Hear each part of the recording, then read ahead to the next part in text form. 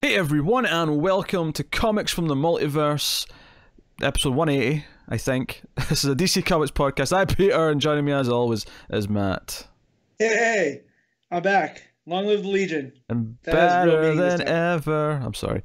Yeah, I'm back.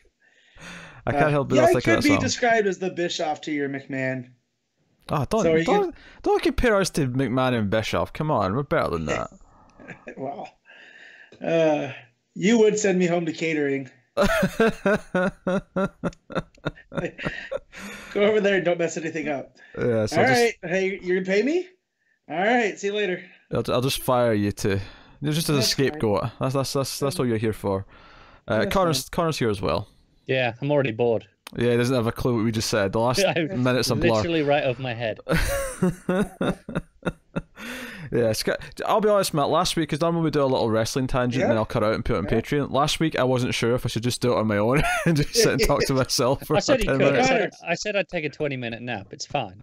Hey, Reg. Hey, Pete. Or Connor. You want to hear what happened on AEW? Not really. All right, here we go. Buckle up. Oh, hey, good thing I missed that. That was not an eventful episode. Was it surreal for you guys earlier when I mentioned, like, oh, hey, there's a wrestling thing going on? But, Yeah. Like me actually asking something. A little bit. Yeah. A little bit. Yeah. We're DC Comics podcast, though, as much as the intro might, say otherwise.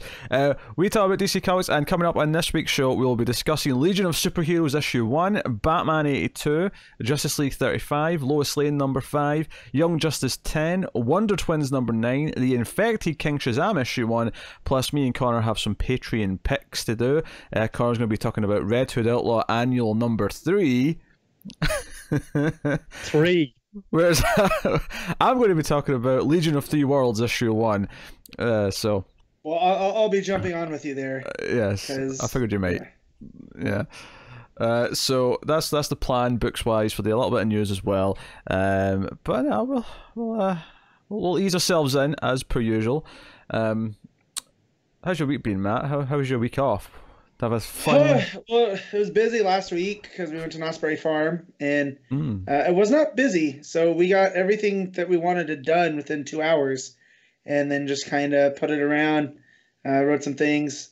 They have a new ride called Hang Time, and it's got a vertical lift hill. So it takes you up, you hit, and then you go straight up. And it's been a very long time since a roller coaster has made me nervous to the point I was shaking. Where I had an instant Job moment once I got to the top of that hill, because my friend made me sit in the front with her because she pulled the card, "Don't be a baby." And I was like, well, I don't know if you noticed, but I'm a big old baby. And you won't sit in the front. That's fine. Just think, if you don't want me to do something, just tell me to do it, and I probably won't because I'm like that. But the converse is true, where if you want me to do something, be like, no, you won't. So yes, it was weaponized. There's a term for that. It's called reverse psychology, everyone at home. Yeah, right? Let's put along. And Matt's a sucker for it. Oh, I'm a big time sucker for it. And so I sat in the front, and so it's called Hang Time because once you get to that top, it parks you at the right here and makes you wait to do a beyond vertical drop. So it's like a 94-degree drop. You going like this. But as I'm sitting in the very front and looking down, who my wife is way too smart to ride something like this, is waving at me. And she looks like this, like a tiny little ant. And I yell, I've made a huge mistake. But you're here, so you survived. Yeah, it was real fun. Turns out sitting in the back is way, way worse because you have nowhere to put your feet. It's like a floating chair, and then they lock you in at your hips. So there's nothing here to make you feel safe. And I thought I was going to fly out of that seat, and I hooked in so hard I still have bruises on my legs. So, theme parks. Other than that, though, it was great. I ate entirely way too much junk. Still paying for that one a week later. But that's what you do in theme parks, right? Now that you guys know, you guys don't go to theme parks. I've been at theme parks since I was in my teens. Yeah, it's one of my subculture things. The last time I went to one, I was in school.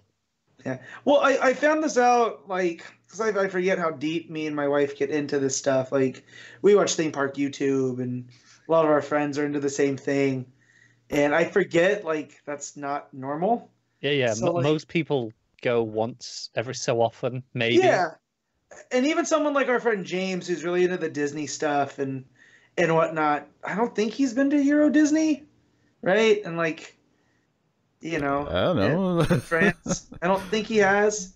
So Yeah. and I figured that'd be something he'd be all about, but I guess there's not a lot of crossover in our nerddoms and theme park nerddom. Apparently Like not. I thought there would be. Yeah. That said, Connor, you gotta get to Batu. I know. One of these days, gotta get there. Maybe I'll get there in like a decade. We got a commercial now. They're starting to show because Rise of the Resistance is getting ready to open, like soft open in on both coasts. I think these are Star Wars words, but I'm not 100% sure. They are. They are. And they're showing footage of the ride, and I'm like, I just went. Like we're gonna let it calm down, but now I got the urge to go again. And it's a problem. Yeah. Do you want to know something cool, Matt? Uh-huh. We're like 3 days away from Pete loving a Star Wars thing. Oh yeah? Yeah. Are you gonna get him to watch the Mandalorian? He's agreed. He's watching the first one. Yes. All right. Well, you let me know when you guys are recording because I might have to jump on. Well, I mean, I will also be seeing and reviewing episode 9 because. Well, of course, that's your duty. No, it's not my duty. I was not going to do it. I was just going to opt out. But I've got a deal. Oh no! With what'd you do, Connor? Not with Connor. Not with Connor. I have a deal with Tyler, who's just returned to Patreon-dom this month, and he's going to be making me and Connor read books later this month. And I've got a deal with Tyler, who said, and I quote, "If you see Star Wars Episode 9 and review it, no bad books for at least a year." So, to be fair, the books he's chosen, not bad. I'm feeling like he's not a gifted negotiator because I would have driven up a little bit more of a bargain to be like, well. And Pete's basically trying to rope me in to do the review with him just to have some balance, I think. What review? Episode 9. I don't care if you do it. I'll do it, man. No, hello. I will be there Matt'll too. do it. Matt'll be there for. I have not missed a Star Wars review since they came back, guys. I'm not gonna start now. Matt'll be there for Star Wars. Yeah. I like to think I'm the midpoint, although I don't feel like I'm the midpoint. As we get farther, Pete's dragging it in the other direction, and I'm going more towards Connor's direction.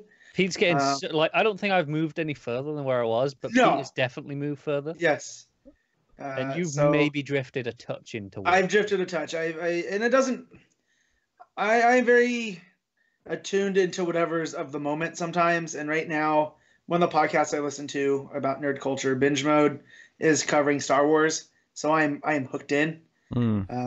As I was cleaning up the house this morning, listening to their mailbag episode, and they went deep into like the ships and their favorites. I'm pretty excited for all the shows we're going to get because I think it was one of the investor things that Aga was telling me, like just the other day, that there's more Star Wars shows that they haven't announced, but they're actively working on. So yeah, that's great news. Yes, and much like the Marvel side, I feel like sometimes superhero stuff is much more, adept to be shown on TV. The episodic nature. And whatnot, and same goes for Star Wars. I mean, episodes in the title, the main ones. Some of my favorite Star Wars stuff is Clone Wars and Rebels. Oh, easy. I definitely am gonna have my wife watch some Rebels because she loves Chopper. I don't know if we've been over this. Yeah, I think we have.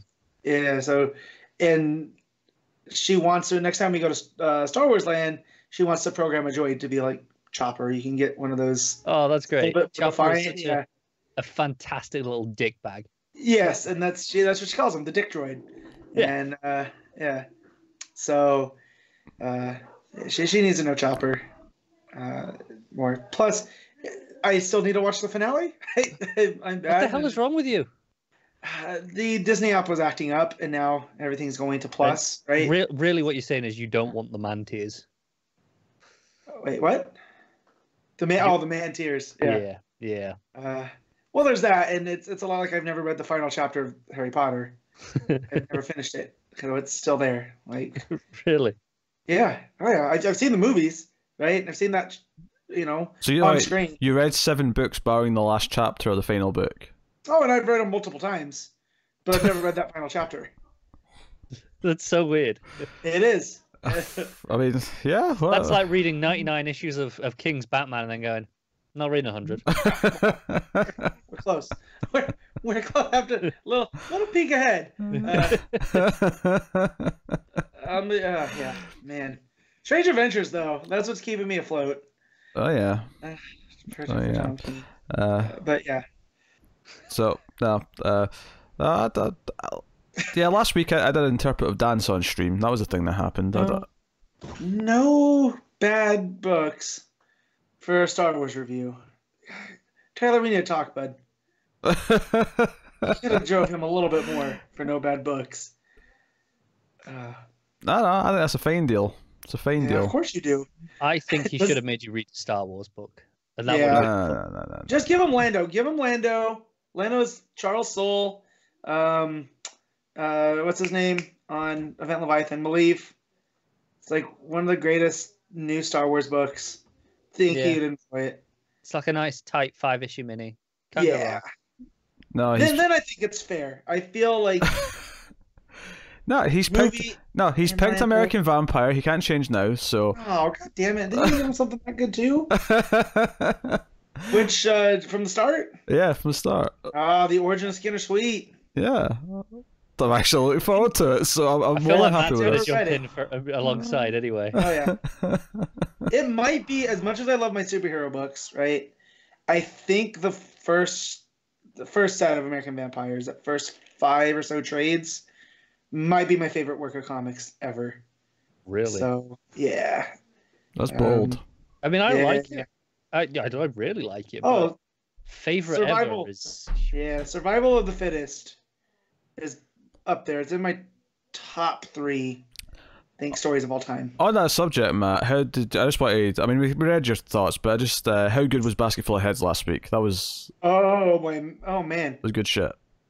You can tell Such good shit! Yeah. As much as it felt like Stephen King because of who Joe Hill is, you can also tell that he loves 70s Spielberg. Because there's a lot of 70s Spielberg in there. I felt like where they was Amity. I mean, it's called Brody Island and stuff. And just the relationship with the cops and everything. And then you go in and you throw a Viking axe in there. And then I got to the end and I got super mad. not enough Viking axe action. No, I'm into this. And then I turn the page and there's no more. That happened during Breaking Bad a lot too. Just as the episodes get going, the credits would hit, and you're like, I gotta wait. What was the issue we were kind of surprised that Matt wasn't as hot on as us? I think it was Death of Superman, Dark Multiverse one. Yeah, it's okay. It was fine. There's other things I enjoyed more. Probably because high expectations. I guess. I was just at Lois pulling Lex Luthor out of the atmosphere and burning him alive. You got eviscerated. But it was Moppet Head Luthor. It's the best kind. No. You do that with Bald Lex, and I'm a little more... Oh, man. That guy? Nah. He's a clone that falls apart. Let's not forget that. The controversy. Well, this time he burned apart. Yeah, well, before he had a chance to fall apart. Yeah. No, Basketball Heads ruled. I was pleasantly surprised by the Outsiders annual. That was the one we were different as well, because I was just kind of lukewarm on that. And the Batman annual as well. Me and Pete were both like, yeah, I mean, it's all right. I liked that. Probably because it was done in Alfred's voice and not, if those stories are coming from Bruce, I'm like, oh, stop putting yourself over. But coming from Alfred, it's a little bit different. Yeah, Matt, you were really different to us last week, actually. It might, because I read the majority of my books on the way down on vacation. It might have been in a different headspace. So he was in such a good mood that like every book could have ended because Batman, and he'd still been in like, oh, it was not bad. Let's not go that far. There were parts that did annoy me in the annual, but for the most part. Which was the book? Yeah, because it was the Batman annual had because Batman. One of the stories was basically he talks his way out of this like entity that's like an all dimension because he's like, because I'm Batman. Didn't like that. But the two I noted were really struck. But yeah, no, more Hill House, please.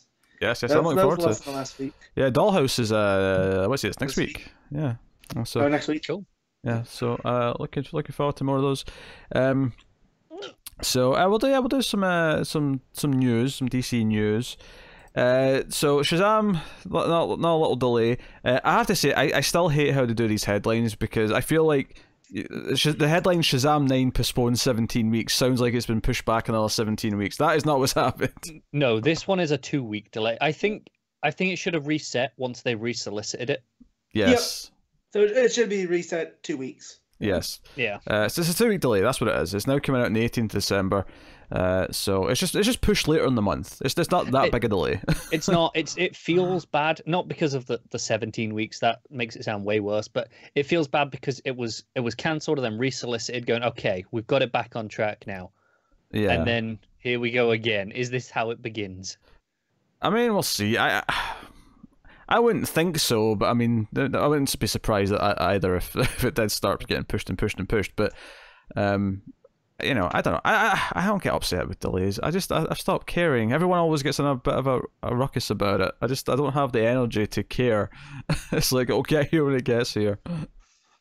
Yeah, especially with what's going on right now, it feels a little bit superfluous. The story that Johns is continuing to tell. Yeah, it's very disconnected from all the Dark Multiverse and Secret Six and whatever else is happening. So that's just that. And then we have a new artist has been brought in for the Infected Deathbringer. This is the December 4th book that Zoe Quinn is writing. So Ben Oliver it was solicited as Ben Oliver, but it's actually going to be Brent Peoples on the art now. That is the change.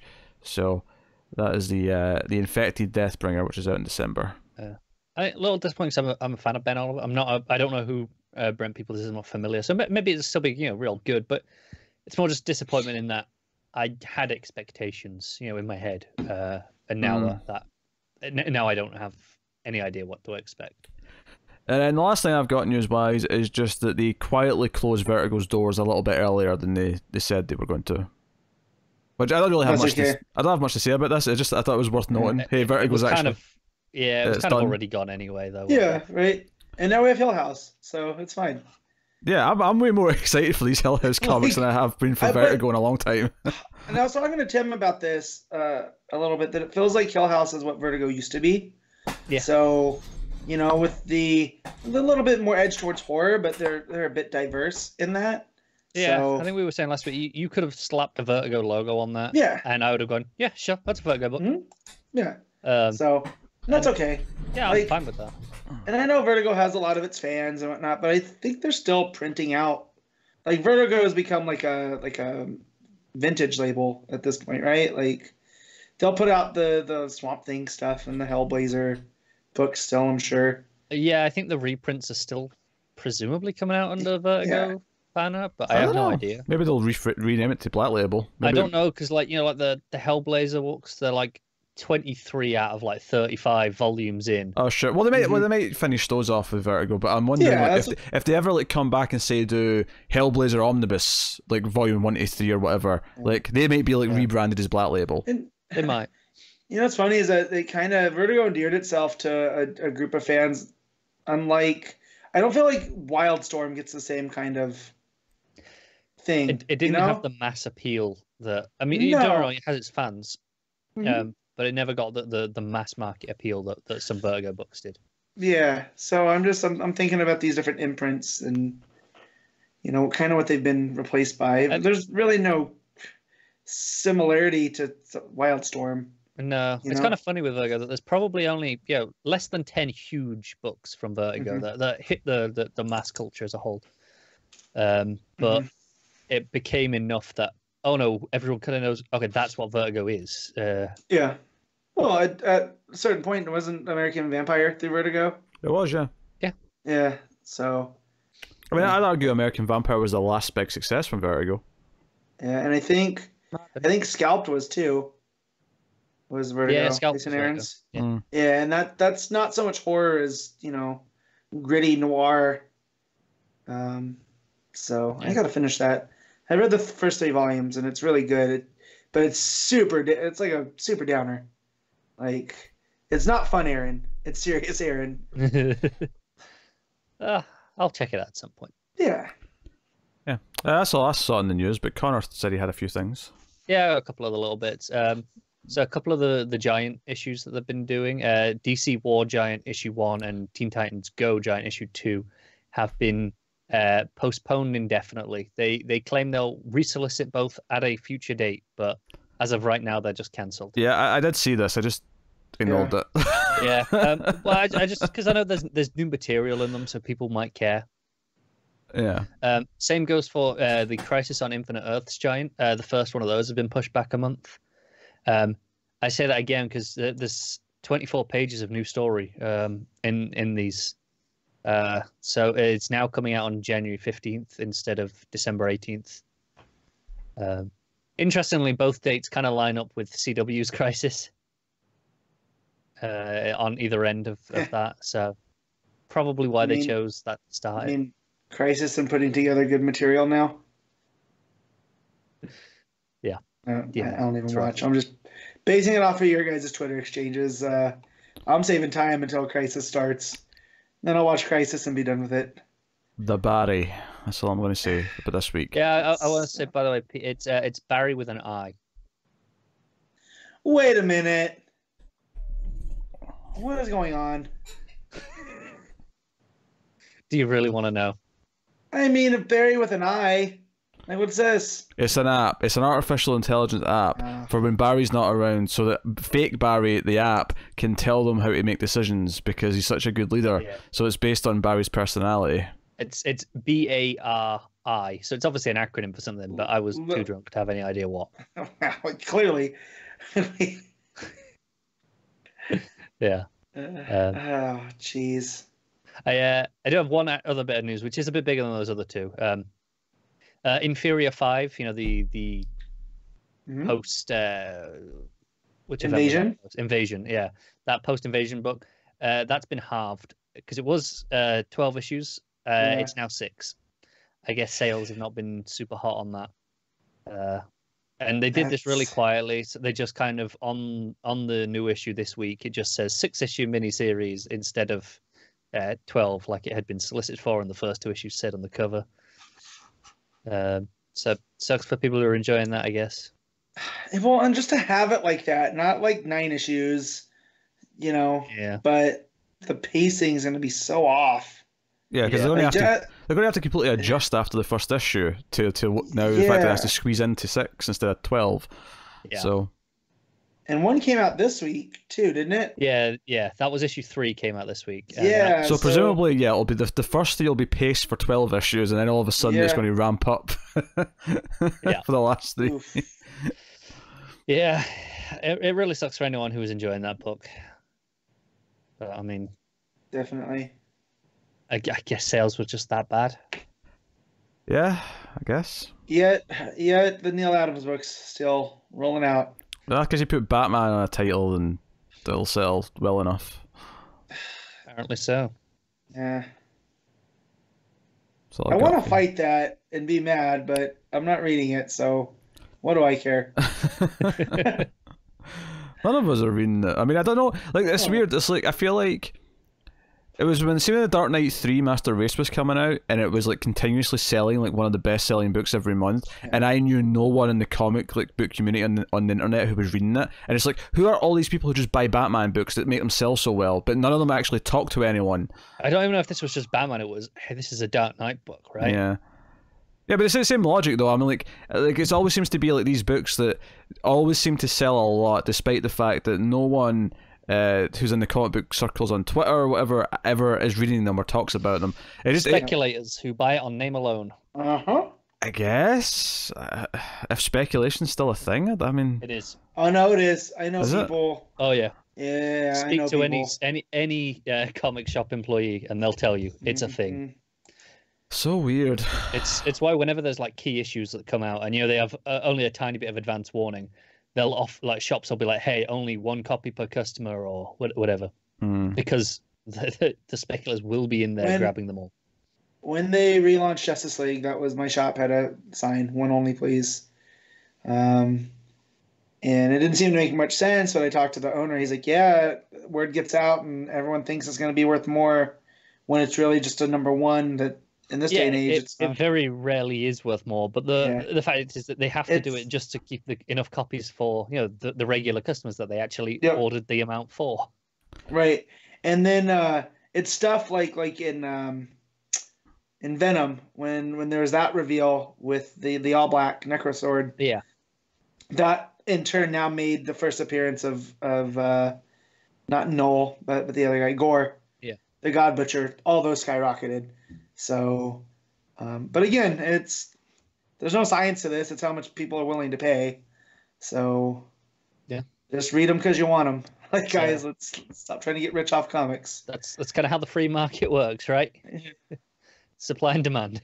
Well, that's how it's supposed to work. But when you got people gaming up at the top, but in theory.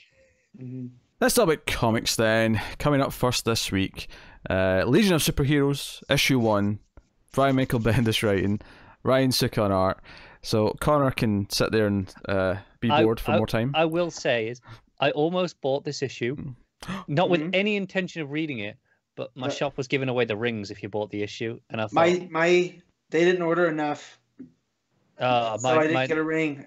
My shop had a cup full of the rings by the till that they were just giving out if you bought an issue, and I was like, but it's kind of a lot of just for the sake of the ring. I thought probably not. Yeah, I really want a ring.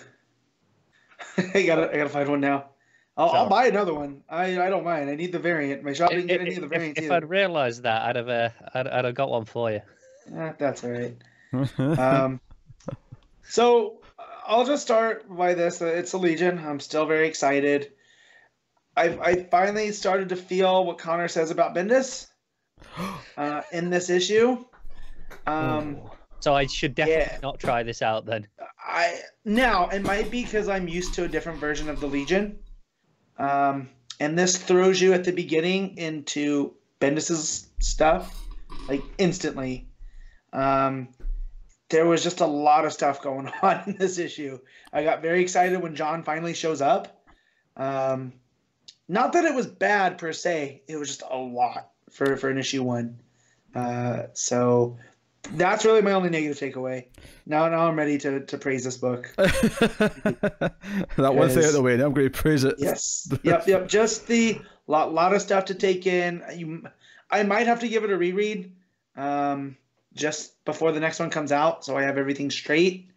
But this is the Legion. This is all versions. It hits what it needs to, with why they were founded, why they're so diverse, even little pieces of the character. Like we get to meet Ultra Boy first, and he's a little bit more of a. Sorry, I don't want to say militaristic because that's not what he is, but he's definitely a what's the word? I don't want to say a rough character either because that makes him sound bad, but I don't know what you're trying to say, so I can't help you. No, he's so in this they use his origin that his dad's the guy that focuses the military for the United Planets, right? So there's like a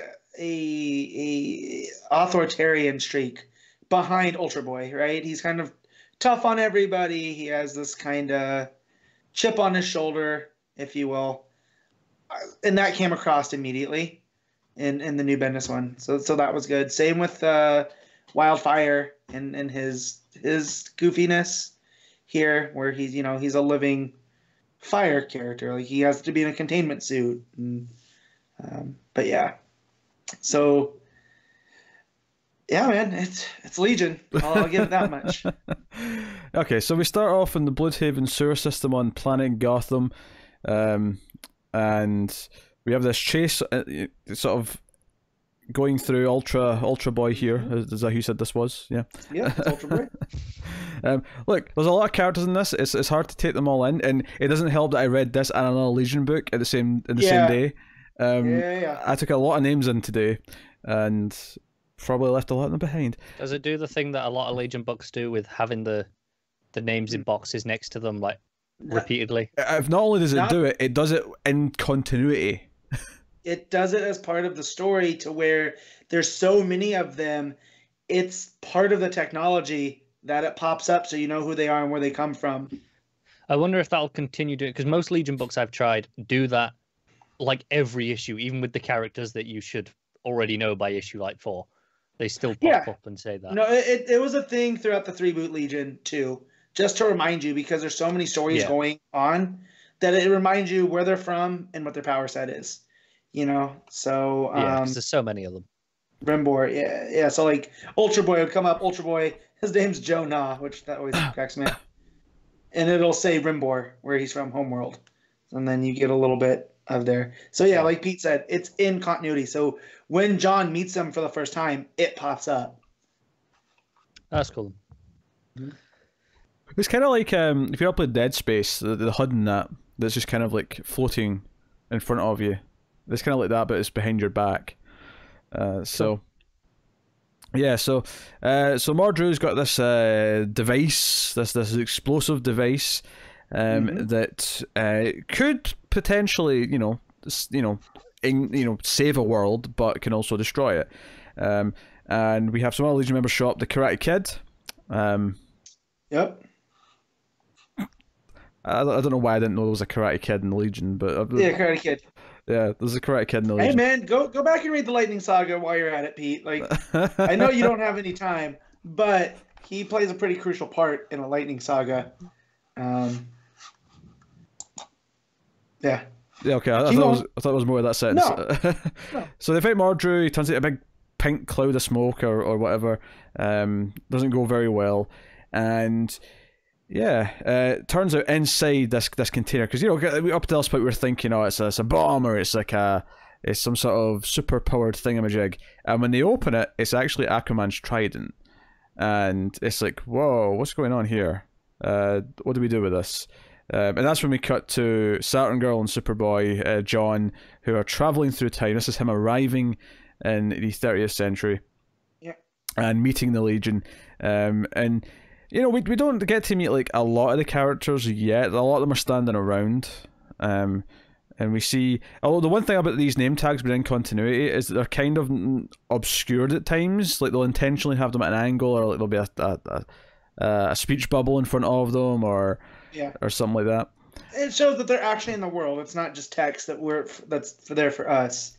It almost creates a third dimension there. Yeah, honestly, there's not a whole lot of plot in this. I mean, Rose, who obviously we know is there, tries to talk to him at one point, but a lot of it really is just establishing what the world is like and explaining that Earth as a planet kind of doesn't exist in the way we think of it. There's now all these domes that are connected, and because John's like, wait, are we trapped like Kandor? Like, why's the glass in the sky? There's not a good relationship between Bottles and Kryptonians, guys.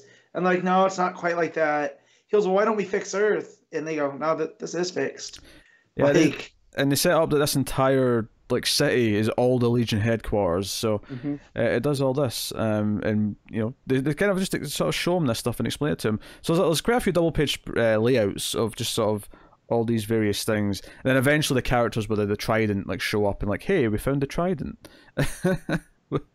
What are we going to do with this? And John's like, hey, my dad knows him. That's like Superman's. That's like his best friend. He's like, I thought the original Batman was his best friend. Original. Original, yeah. So there's something there. Yep. But sure enough, this evil army shows up. What were these guys called again? The Haraz. Yeah, and they're pretty bad. They look like they're going to be the big bads for this first arc at least. Yes. Are they working in conjunction with Mordru, or is this? I think so. Yeah. Because they were trying to get the trident, and Mordru showed up, and there was all that. But yeah, again, a lot in that first issue to take in. It's funny. Not a lot of story, though. Yeah, not a lot of story, but there's a lot to take in, like characters wise, and like villains we're setting up. But I mean, it doesn't really make you really have to, like, the only one that's really talking to John especially we have to know is Sartan Girl, and then it's just the three that are on their own at the start that we kind of get to know a little bit. So and then the final page is just kind of teasing the villain, the Madam Honor President. Yeah, so the United Planet's president. It looks like something's up there. I'm curious to see if we're going to get to R.J. Brand in that part of the Legion, because he's kind of the one that helps them get the charter to start. But it seems like they've been the Legion for a minute now, at this point. So, and I'm wondering if that ends up something that happens now. Yeah, it's kind of a weird issue to kind of. Like, it feels like half of an issue. It doesn't feel like a full issue to me. Yep. It feels like it doesn't have that much story in it, so it kind of feels like, hey, we're just like John's arrived, and here's some basic details about the world and the mythology right now. But there's so many names flying around, it's hard to take them all in. To the point where, when I opened this book back up for the start of this conversation, I was quickly skimming for, like, okay, what are these characters' names again? Because I don't remember any of them. I don't remember Wildfire or whoever. This sounds like even more decompressed than usual by Bendis standards. Yes. Yeah, maybe a touch. Oh, and a lot of it is you'd have to, like, you don't have to come in from Superman, but it helps if you're familiar with why John's there. Like, there's no reset up of like, hey, you helped found the United Planets with an idea. This is we need you here. That's a little bit frustrating. Just as they're marketing it as this whole issue one, hey, come on board and check it out. Right. I feel like you should cater to people who haven't been reading Superman. So, but yeah, no, it's setting up him and Imra big time as kind of, these are POV characters can be going forward. Yeah. And that's cool. I think Bendis has said that Saturn Girl's effectively the leader, which kind of breaks from tradition that sometimes it's Cosmic Boy, sometimes it's Lightning Lad. Well, it's always those trio, right? They're always the trio at the center of it. Well, yeah, they're to borrow from Harry Potter, they're the Golden Trio. They're the ones that have villain, alternates. Cosmic King and Saturn Queen and Lightning Lord. As part of the Rogues Gallery. So they've always been important. And in the Great Darkness Saga continuity, Lightning Lad and Saturn Girl end up getting married and having kids. So, yeah, it's always those three. Here now, not that it's breaking, but Bendis is already setting up Ultra Boy, Wildfire. He already has a personality. We're getting to know. Brainy shows up a little bit. Very briefly. I was about to say something, but it was in the other book I read. It wasn't this one. Okay. Yeah.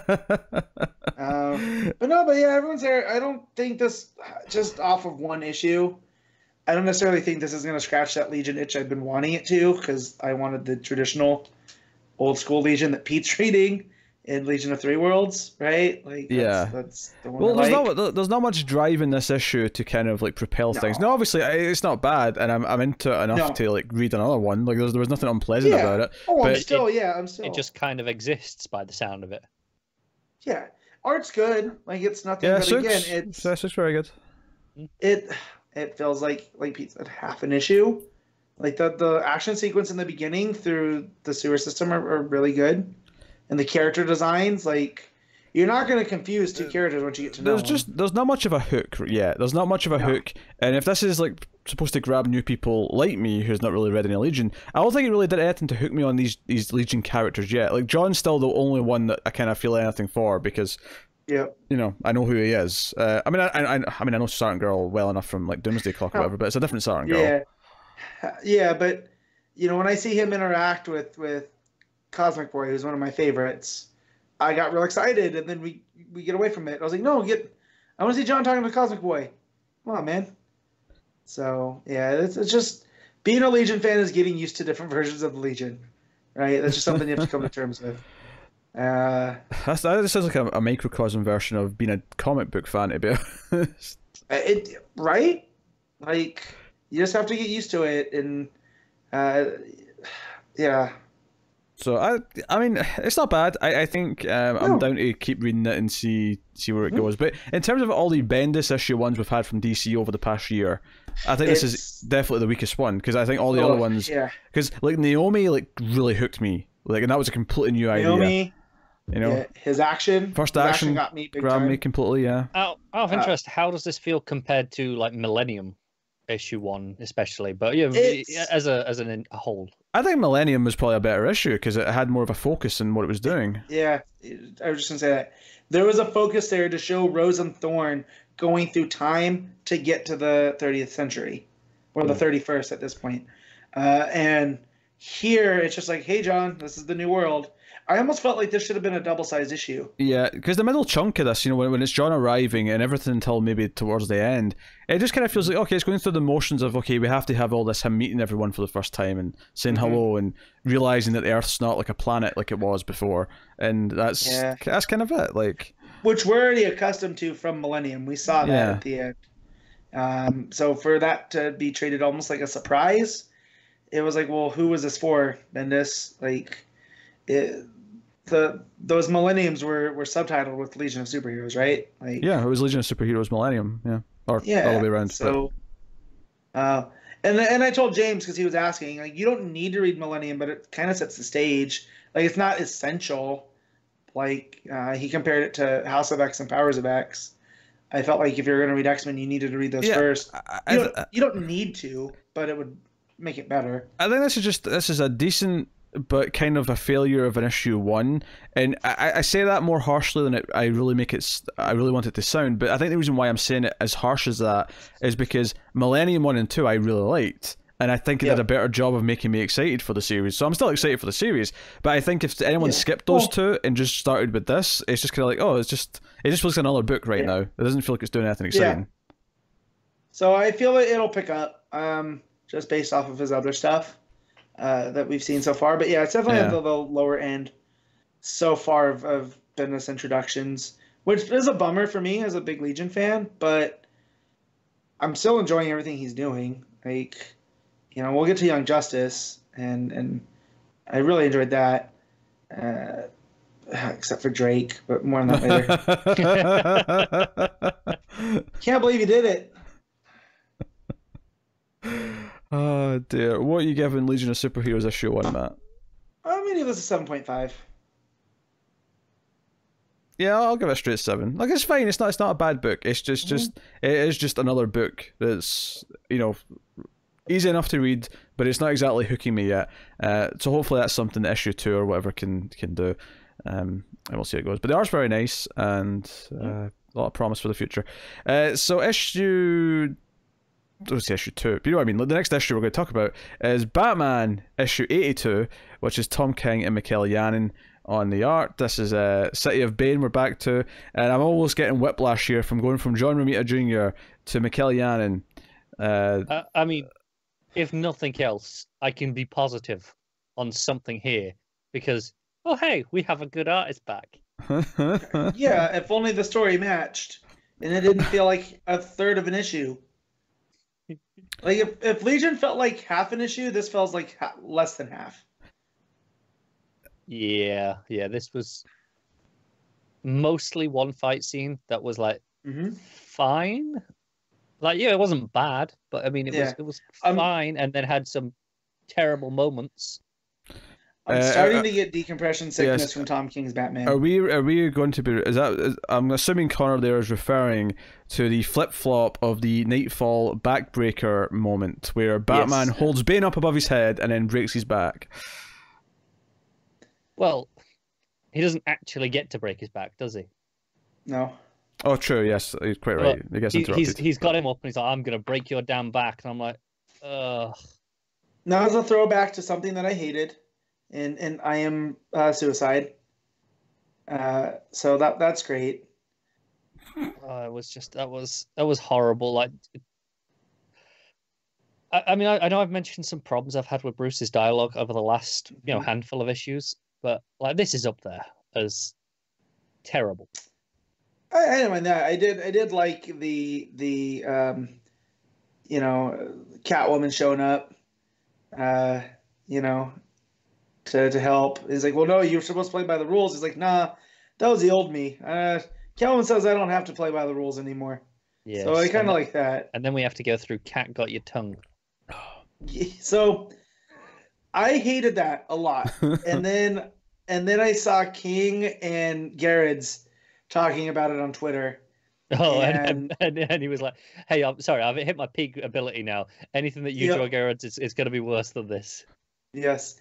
And he said, I didn't want to put it in there, but I couldn't stop myself. And I think Taylor commented on it too. He's like, man, you're really setting the bar low for me for Suicide Squad. It was something along those lines. So as long as he's self-aware enough about that, I'm okay with it. It still was a massive eye roll. I mean, credit to King. I don't think I've ever gotten the impression that he's anything other than completely down to earth and self-aware of everything he's doing. Yeah, I think that we should make that clear. As much as we're ragging on some of his writing, not him as a person. Nah, he's always came across as a very down to earth guy. I've never felt otherwise.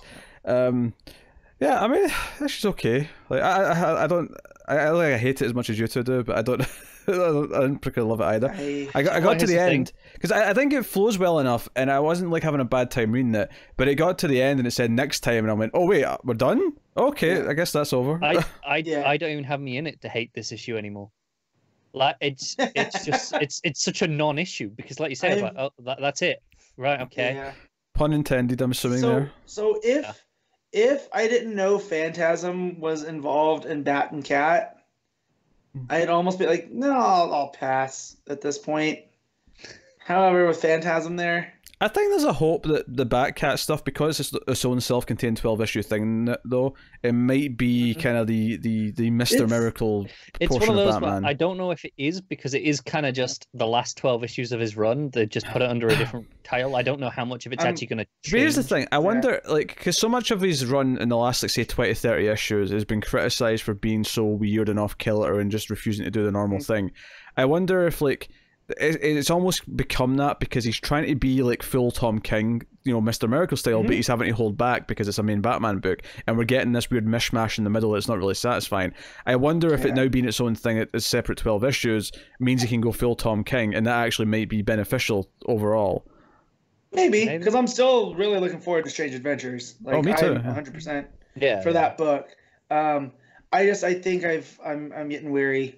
I'm definitely over his Batman run at this point. And also, add on to this, Mr. Miracle is one of the best things we've talked about since the start of this podcast. So, well, I've still got nothing bad to say about that book. Yeah, but I also feel like Josh Williamson on Flash too. I'm starting to feel weary that we're at this number, and like especially with Tom King though, I'm feeling like we had Mr. Miracle, phenomenal, but then we had Heroes in Crisis. Mm-hmm. And Batman had its moments of brilliance earlier on. It absolutely did. And then we've had the last 30 issues. But there's still bright spots in there. As much as I didn't like Nightmares, there was a couple of issues of Nightmares that I did like. Hey, I'll stick up for that Mr. Freeze arc in the court. I will like that arc. Mr. Freeze arc. To be fair, I really like. That was probably longer than 30 issues ago. Yeah, but I think whenever we bring this up, we're really talking about the wedding onwards. That's really what we're talking about. That's fair. And I've seen so much social media about how the wedding killed everything, but I feel like that was the point. The point was that they pulled the rug out from under us, and people were expecting them to actually get married, and that was never the point. It was all set up. Right. Yeah. I think there's a very fair point in saying that that's the splitting point. Like, even though I agree that the point was for them not to get married, I'm okay with that. But it does feel like I can relatively definitively split this run into pre and post wedding, and with a couple of exceptions on either side, can kind of confidently call one the good half and one the bad. And it's basically since I Am Batman, which is the third arc, right? It has been this weird Tom King being experimental, even if it was the double date, right? That was after the first one, right? Yeah. After the third trade, I should say. Yeah, that was after those 3 arcs, yeah. Yeah, so like he's done these little things, and then that the Penguin story that like we're still not sure about his wife being a penguin or not, right? Like it's I've never had the doubt that this is exactly what Tom King wants to do, which good on DC for not editorializing him. You know, maybe I don't need Flashpoint Batman. Like maybe that's a bridge too far. Well, that's what the end of this issue is that Flashpoint Batman interrupts the whole thing and says, right, Bruce, it's time for the pirate. And he's like, so he's bringing Psycho Pirate next. And yeah, and it's the idea that Thomas Wayne is actually the one behind all this, not Bane after all. They down outright us. So let's talk about the acetate covers finally now. Oh, sure. That's all my shop had, and I'm very angry. Thankfully, they weren't an extra upcharge. But I get to this one, and you turn the acetate cover, and it's Flashpoint Batman with marionette strings on Bane, and I was like, wait. So I had to have an extra cover for this. You could have just left the Bane cover and have this be the reveal, right? Yeah, because that's the thing. Like that would be a fine cover for next issue. Yeah, but that completely ruins the end of this one. Right. And then you get to the Justice League acetate cover, and it's completely a waste of the gimmick. It's that's a weird one in that it doesn't undermine the story in any way. No, it's lazy. Both are fine images, but they kind of have nothing to do with each other. No, so it was a lazy effect. But yeah, I was gonna say this. I hope this pays off. I hope this is all because I'm still thinking back to that reveal with Holly Robinson after she put the seed of doubt into Catwoman, and yet all the villains standing there with him, and it always felt like a symbolic thing, of Skeets and the Flashpoint Batman. We always wondering like what the hell is the Flashpoint Batman being there? I forgot about Skeets. Yeah, so. Here's a question, more for you, Matt, because I know you just said you were kind of feeling over this. Mm-hmm. Is there anything you think he can do at the end to make you go, yeah, that was worth it, or is it just it's whatever it is now is just salvage? No, it's kind of what it is. It's puttering to an end. I mean, unless he is the one that brings back Dick Grayson at the end. Do you know? I have a friend who, for some reason, is still reading that book. Yeah. Turns out he doesn't really have amnesia. Motherfucker. Spoilers for Nightwing, the last annual, which I think was last week. But yeah, someone told me to read it. Yeah, I'm going to tell you guys. So you know how they're doing the whole thing of him being a Talon at the minute? Mm-hmm. Embracing all that, the Grey Sun. The Grey Sun of Gotham, which I loved. Shouts to Higgins. The Court of Owls is actually drugging him with amnesia drug to make sure he doesn't remember who he actually is. Oh, when you said he didn't have amnesia, I'm thinking he's pretending. No. So he kind of technically he doesn't actually remember, but it's not like amnesia in the way that we were all led to believe. It's right. No. It's been actively suppressed, and he'll be back soon. Retcon. That reeks of a retcon. Yep. But I also feel like King had to remove Dick Grayson from the equation, just story-wise, even for himself, that if Dick's around, none of this happens to Gotham, because Dick's not going to let that happen. Yeah. Although, just on the retcon thing, retcon it, by all means. Thankfully, retcon it. Fix it all so we can have Dick back. Yeah. Man, I almost got blocked by a wrestler, Carl Fredericks. Super nice guy. He's one of the young Lions, Pete, that was doing stuff at the G1. Okay. He's teaming with the young guy, but he was a local guy here. And not that I befriended him, but like he knows who I am at this point. And he said something like, "Why be Robin when you can be Batman?" And I was like, "Well, if you can be Dick Grayson Batman, that's way better than Bruce Wayne Batman." He's like, "I should block you for that." And I was like, "Yo, have you read Black Mirror though? I will let you borrow it if you want." Like, so yeah. If this all leads to that, I'm okay. Bring him back. Bruce quits as Batman. That's fine. Like it's so weird that we're allegedly running into, okay, we're getting a new Batman under the cowl, and it's not going to be Dick. Yeah. Like, what are we doing? You got Dick right there. If it's what's his face, if it's Duke, I am prepared to burn things down. I believe it's supposed to be Luke, not Duke. That's fine. I like Batwing. He's a cool character. That's fine. I mean, it was fine when I last saw him, like 6 years ago. No, it wasn't 6 years ago. He was a detective. I know. Yeah, but I liked him as a character. He was a good offset for Bruce Wayne.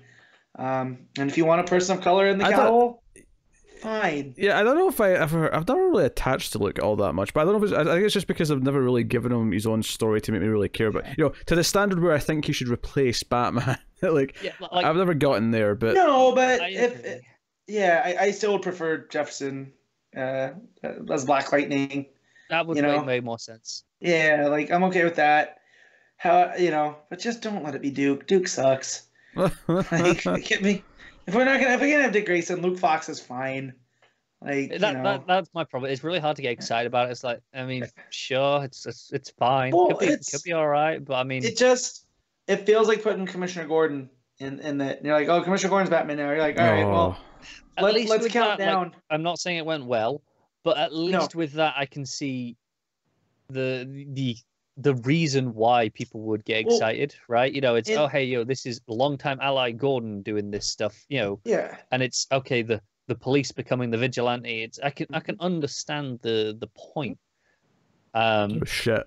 Whereas Luke is like, I mean, sure, he's been around. He does some stuff. I don't think I've never known anyone to be a huge fan of Luke, really. No, and that kind of makes him a blank slate and almost perfect to be, a new Batman. Who's ever coming in can kind of mold in what direction he needs to if the material is good and it sells on him as a new and I say of Batman, that someone could call me a hypocrite because you could say the same about Duke, but I've always felt like Duke has just been pushed. Honestly, by Snyder. I think if anything else, that's just a recency bias in that you've experienced Duke more recently and you dislike him more. Yeah.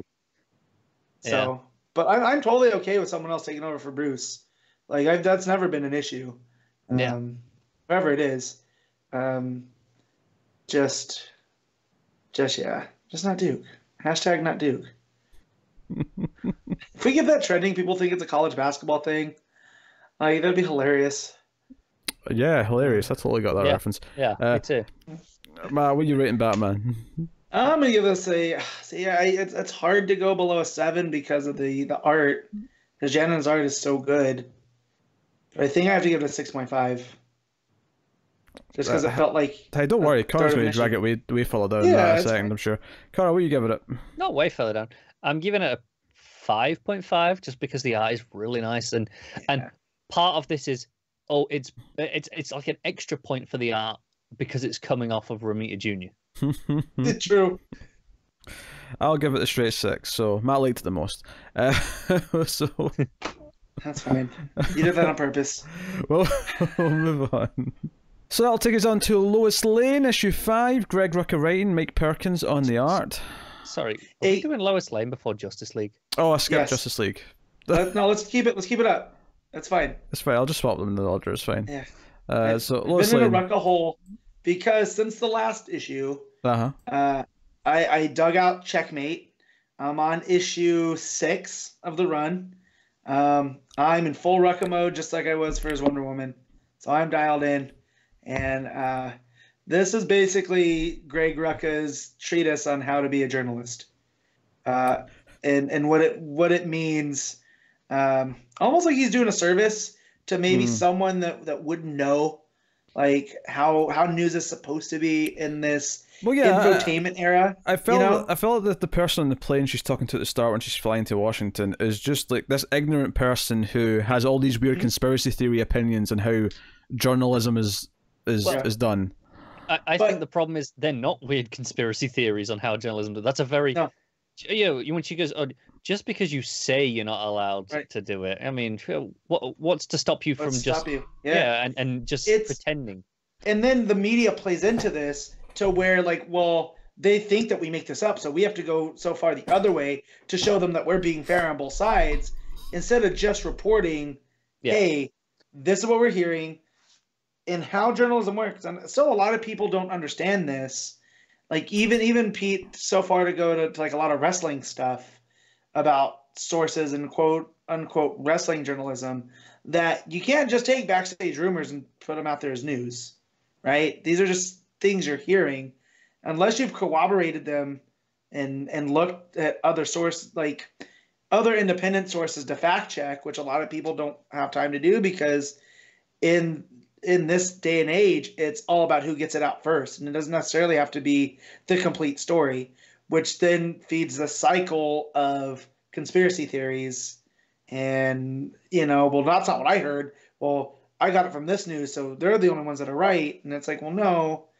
Maybe you should take it from different, and cobble together. Maybe you need, as a news, what's the word? Consumer, need to look at multiple sources, not just get it from one place. I agree. Which is why I don't think this is a crazy conspiracy theory. I think this is actually a very mainstream opinion. But I don't know. I got from what the way this character sounded to me, sounded like, because the way she kept saying like, "Oh, I know you don't do that, but all these other people I expect to do this." Like it sounded like a racist trying to justify why they like their one friend who's not white. It's okay. Yeah, it's okay. I have a Latino friend, or I have a black. That's friend, what it sounded like to me. So this person to me sounded like a very unlikable, short-sighted individual to me. So I don't know how over where you guys are, what the relationship between the general public and the media is, but since 2016,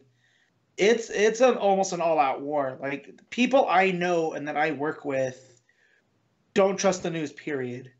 And I think that that might be the most shameful thing, is that news has become politicized when it's something you don't want to hear. And I've fallen victim to that, like going like, well, no, consider the source, but then, not to toot my own horn, but I can go back and corroborate it.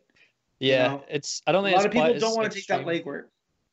Yeah, I don't think it's quite as extreme here. It is interesting that there are views like the BBC is our state-owned broadcaster, and they have a long tradition of being very fair news. Traditionally, there's debate as to whether or not that's still true, but what always gets me is both sides, the left and right, complain of bias against them repeatedly on a daily basis on the same story. They will say, but this is biased against us because of this, and the other side will say, but this is biased against us because of this. Right. And you kind of come out and go, I hate if you're both feeling that. Maybe there is something in the middle there.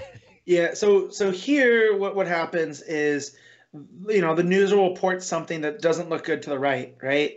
Yeah. So what they'll do to get up so people don't get so mad, they'll cover it from the right angle looking towards the left. But very rarely do they do it from the left angle looking at the right, because they don't feel like they need to do that. Yeah. Because the right, and at least here in the States, is a very vocal minority, and, they don't want to look bad, so they'll just take it. And it's very frustrating because you just want the basic news, right? Like, I don't need a spin. I can put my own stuff on that. And it's very rare anymore. Yeah, it's why I found, come on, to say this, Twitter an amazing source for news journalism, especially on the political spectrum, because you can very easily follow people that don't just agree with your opinions, but also, from the other side, and see how they report on the same stories. Yeah. And you really end up with a very clear picture, seeing it from both sides. It's much easier to kind of see the full picture that way, I think. Well, and I feel too here, it also goes to your political affiliation, that a lot of people want to claim that they're not too far to one side. Like, again, that's another thing I fall victim to. So they feel like if they just play the middle, that makes it feel better for them. And it's like, well, no, you're bringing into whatever. It's the cave on Dagobah. You're bringing with you whatever's already with you. Yeah. And a lot of people don't want to admit that they're going to read it from a certain point of view. Yeah. And so here, what I love, to tie it back into Lois, I love that Lois is like, as a journalist, like, no, we're supposed to be not so much a spectator or a judge. We're bringing you the news. We're the messenger. I think that the bias in that level comes from not of how they report it necessarily, but a lot of it is what they choose to report, what details they include or don't include compared to other journalists. Well, and that's what makes a good reporter, right? I don't know if you're familiar with the Watergate scandal, but that's what made Woodward and Bernstein, is that they wanted to do the work. And I don't know if this is true because, again, I don't hang out with journalists or people that consider themselves journalists. But from what I get that gets reported, people don't want to do the legwork anymore. They just, all these big news corporations just want the first clicks. So they don't necessarily feel like they need the full story. And right now in this country, we have impeachment going on and whatnot. Yeah. And it's all about, now they have to think as how the news is going to cover it. It's because legwork takes time, and if you take time, you're behind everyone else, and suddenly you're missing out on all the money. Right, and in the age of social media, it moves that much faster, and you're constantly playing catch up. Whereas back in the old newspaper days, they kind of were in charge of the framing, right? Yeah, definitely. It's mad, especially in some of the events that happen, in this day, like UK politics. There was, before we're in the middle of a general election campaign now, but just before it started, if you just watch like the 10 o'clock news one night and then the next night, you'd go from hearing, oh, there might be an election called tomorrow, and then the following night you'd go, yep, there's an election called, and you'd go, okay, sure. If you follow Twitter, you would go from 10 o'clock the first night going, well, there might be an election, to there's definitely going to be an election, to hang on, and then okay, election's on, people, and then back to okay, it's on again. It's almost real time now. Yeah. And so and they're trying their damnedest to keep up, and I don't have the answers for all of this, but I can definitely think that just do your homework a little more, right? Like stop rushing things out, because that's to me what's more reckless than anything. There's all the talk about the Joker and whatnot, and the media bias there, because people so wanted because it was a bit, they wanted the reckless. Controversy because if that's the story, people will click on it because they're interested. Right. And now you have a blowback against the media because of all the stuff, and it's like, well, no, but yeah. So like the media has become, instead of being the bullhorn, right? Like they're supposed to get the thing out. Now they're what the bullhorn is talking about, and it's a bit reductive. So again, trying to tie this back into Lois, is Rucka sees all this. If you've read any of his stuff, right, he has a deep love of the machinations of all of these systems. From Lazarus to even as I'm reading Checkmate, and I mean the whole Wonder Woman stuff when she was a diplomat. Yeah. So the fact, almost, I don't want to say this is a civics lesson because it's really not a civics lesson, right? The Lois stuff in here, but learning the difference between a off the record and a deep source in all how that works. I didn't go to journalism school, so learning all of this through the pages of a comic book. A big part of the middle of this book is explaining the different terminology and what off the record actually means in terms of what can be published and what can be used and so on and so on. But I like the issue. This is kind of a weird issue, actually. I thought in terms of story. I had this weird feeling this week where a lot of my issues felt like they weren't full stories. And I think Lois Lane, even though it's a very good book, is actually also guilty of this, because I got to the end of this and felt like, oh, this is also over. Well, and I also, this is one I love journalism stuff. I love those movies, so this is hitting right in my key demo. So I feel a little bit more, bit more biased towards it. But then I also feel the question stuff almost feels like an afterthought, but I still enjoyed it. I enjoyed the question stuff. Interestingly, with the question stuff, I think the way that ends feels like a super traditional comic book ending of an issue, right? So in that sense, this kind of felt like a rounded issue more than some of the others, because the way, that builds and it ends, and it doesn't, go into the next stage, obviously, but where it ends is like, okay, that's a classic comic cliffhanger. Yeah. So I felt like by ending on that page, it made me feel like I got a full issue, even if some of the Lois stuff definitely didn't. Yeah. No, I get it. I so far out of the three that we've talked about, I felt this felt the most like a full issue compared to the other ones. About the three we've talked about so far, yeah. Yeah, so but yeah, no, I really enjoyed this. And it's kind of low key. Even the question stuff that we see out of Renee. I really like how, the light coming off, like the energy, the blue, like almost lightning, in all of those scenes. I thought that was really cool. Just Perkins, Perkins still doing real well. I think having the blank face really helps him because, there's a handful of times in this issue where I look at someone's face and go, ooh. Yeah. Whereas just being blank like that is it's perfect for him. Not gonna disagree. There was one really early on, on the second or third page. I think it was second page, top right panel. Lois just, I don't know, the whole facial shape just looks off. Yeah, it was weird, and it was not a great start. Yeah, but then as she's talking to a couple pages later, she's talking to Renee, and she calls her hot stuff, and there's a back and forth there that I feel like the expressions there really work. Yeah. Like you could almost take away the dialogue and look at them and know they're having a witty conversation. So I guess it just depends on what he wants to focus on. Yeah, it's kind of hit or miss in that sense. Yeah, and I will say too, some of the, there's that where you first see the question, and her costume's a little bit weird. Renee's not the type to show off that much. It's the way the top is pulled down extra over the bra for no real reason. No, and I'm just kind of like, all right, that doesn't work. Yeah, the actual fight scene where she's fighting all the guys in the bar, whatever it is, though, looks quite good. She's smashing bottles, nice 2-page layouts. Then we go to the whole lesson about all the different terminology. And kind of ends with Lois kind of using the statue of the soldiers and talking about them, they're making their choice. And the allusions here are very obvious. She's kind of saying that this woman who works in Congress is like, you're essentially a soldier on the front line, and this is a really hard choice you're about to make, as if you're going to tell me whatever you're about to tell me. But these soldiers made the choice they had to on the front lines anyway, and did it and got the job done.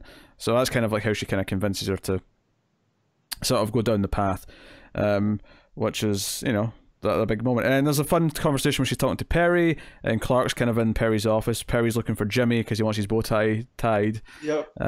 Did anyone else think Perkins Clark looks on the chubby side? I don't know if this is really intentional. I think he's supposed to look frumpy. I feel like his shirt's half untucked. Yeah. Yeah. That's how I took it. Well, I thought that in the first couple of panels. It was the side profile shot where Perez telling him, "Be married on your own time." Yeah. Like that one, I'm like, yeah, Clark definitely looks on the larger side there. Is this intentional? Like he wears his shirts like that just as an extra layer to kind of throw people off. Yeah, maybe. I mean, there was that whole thing that he took acting classes. I forget the Russian acting teacher that it comes from, because there's method and then there's this other one. Yeah. And like he purposely slouches and hunches his shoulders forward when he's Daily Planet Clark, But I can see that. But to me, it looked like his shirt's just half untucked and makes him look sloppy, which you kind of want for Clark Kent. Yeah, that's fair. But no, the "be married on your own timeline" really popped me. That got me, got a good laugh. This really felt like Perry, didn't it? Yeah, and I still wanted a Greg Rucka Daily Planet bullpen book. So DC, if y'all are listening to us, let's give him what he wants so we can get this, please. Yeah. Yeah. Renee's whole thing, of course, is she's trying to figure out who the assassin and who the target was specifically from that previous assassination attempt. And it just ends with her torturing the guy, hanging him upside down, Batman style. And as she points out, is a very Batman-esque move. Although usually it's over the top of a building, but she's not got time for that. So. I liked her whole bit as whether he can't decide if he's Batman or the Batman. Yeah. A good chuckle. Yeah. No, it was solid. It was a solid issue. I kind of felt, again, this was like another book for me that I kind of felt like I there wasn't a whole lot of advancement in it. There was a lot of because the whole conversation on the plane with the woman at the start, and then the whole conversation with the congresswoman or whoever she was, all of that stuff, it was these long conversations that were stopping to talk about a particular thing. And the conversations were actually quite interesting in what they were doing, but they weren't exactly kind of advancing things in and of themselves. You know, they were kind of there to sort of present a little piece about an idea. Like, this is what this means, or this is what this is. And but I also feel like that's been his point. You know, that's been Rucka's point since the book started. It is kind of a bit mere in the sense of, you know, what me and Matt were talking about. Okay, you know, journalists need to put in the legwork and play the long game. And this is literally watching Lois do that. Yeah. Oh, no, sure. But I think the balance in this issue definitely felt like it was more that than it was everything else. And because of that, I got to the end and I kind of felt like, oh, it's over. Okay. I guess, like, we spent so many pages on these other things that when I got to the end of the book, I was like, oh, it's done. Okay. And that's, like, you know, a few times this week I had that feeling. The first 3 books we've talked about, all 3 of them I got to the end and went, oh, it's over. Okay. Moving on. So, but no, good stuff. I mean, I think it's the best of the 3 books we've talked about so far, even if I do have some reservations. But, you know, that's what it is. Matt, what are you giving it? I'm going to give this an 8.5. Connor? A little bit lower. I'm going to go with an 8. I would go with 7.5. Pretty good. But probably my least favourite of the Lois issues so far, though, out of the 5. That's fair. So that'll take us on to Justice League 35, Scott Snyder and James Tynion IV, writing with Francis Manapul on the art. And I'm sure I'm going to have to listen to Connor gush about Francis Manapul. Well, I would, but there is some, you know, the extra colorist at the back end. I felt the shift. It wasn't as smooth as Manapul's colors are. No. Sure. But I will say that the way that this is paced, very, very Francis-esque. You know, the different panels break down. Like, it threw me back to No Justice a little bit, which is I was digging. If he'd colored all of this, it'd be, you know, just, you know, perfect Manapul.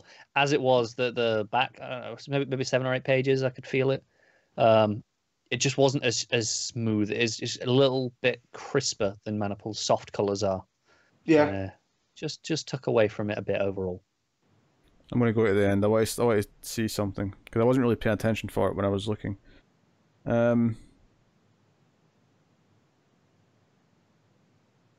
I have no strong opinions. I was looking at the last few pages to see if I preferred the other colouring, just to, like, have a hot take, but I don't have any strong opinions, so never mind. I just wanted to upset Connor, let's be honest. That was my... Yeah. You did. It changes. I think it's after the big double page spread and we go to the Promethean Galaxy stuff. Yeah. I think it's after that. That's where I really started noticing it. Sure, I really don't want to be a downer on the books this week, but, like, I think this issue is fine. Like, it's not a bad issue, but it suffers from being the issue before the big stuff happens. You know? I kind of love this issue. Yeah, I like that. I don't want to say loved. I really like this just because it feels like a prelude to a crisis. It feels like, okay, something huge is about to happen, and I really felt that. This is definitely an homage to Crisis on Infinite Earths with the way that Perpetua goes to Earth 19, the Gotham by Gaslight. Yeah, she kills it. And wipes it out. And so... And I almost feel like now that the Dark Multiverse is taking that infinite, you know, aspect, so we can wipe out a couple of these Earths. It is, but it's interesting that even as we're dealing with that side of it, she's still acknowledging, well, that's 51 left. She probably, I mean, the art, I think, was probably at its best during the Gotham by Gaslight stuff. I think that's where it looked its best. That was gorgeous. I know, I also like the big double page spreads where you look out across, well, not both of them, one of them you do. You look out across the different, on Earth, and everybody's seeing the Doom symbol, which this is the best version we've had of these, because it's, you know, not just Manapul, but the way that it's handled. Also, this is the main book dealing with it, so it feels like it actually matters in this book. Right, and so, you know, and then let's not sleep on the fact that you got Catman, like legit Catman, who I was just complaining about. I forget what book he popped up in, where he was played as a joke. But here he's with his lions in Tanzania, and I got excited. Like, and the Rocket's red. the Rocket Reds in St. Petersburg, and just the way that all the colors get handled. From Gotham, it felt Green Lantern-esque, like the spectrum a little bit. I can see that the way it shifts to a different hue each panel. Mm-hmm. Yeah, and you got in Philly with the Shazam family, you got Mary and Freddie there, and in Louisiana, which we saw in Dark, that pop up. So it was good to see that across. Yeah, I mean the book kind of splits into 3 segments. It's basically the wraparound is all the characters reeling from all the shit that's going on and trying to figure out things out. The 2 main sections though are Earth 19 being destroyed by Perpetua, and then the section where they're trying to save Hawkgirl and Shane to get the autopilot to bring them back to Earth, but Perpetua puts a stop to that, and they're left stranded. So that kind of sets up that part of the book, and it just ends with Perpetua's like, Lex, it's time for you to like lead the army. And I hate Epic's Lex so much. Like I honestly, he has a face turn coming, Pete. He's got a face turn coming for this. He's got a face turn coming. You think? Well, yeah. So when we get to King Shazam, we'll talk about whatever the hell the Batman Who Laughs has got set up. They're the true. They like Doom is like just pure cynicism, right? Like, people out for themselves and whatever. But at the same time, you need a world to rule or for Doom to take about. Whereas Batman Who Laughs is like, nah, I just want to destroy things because it's fun.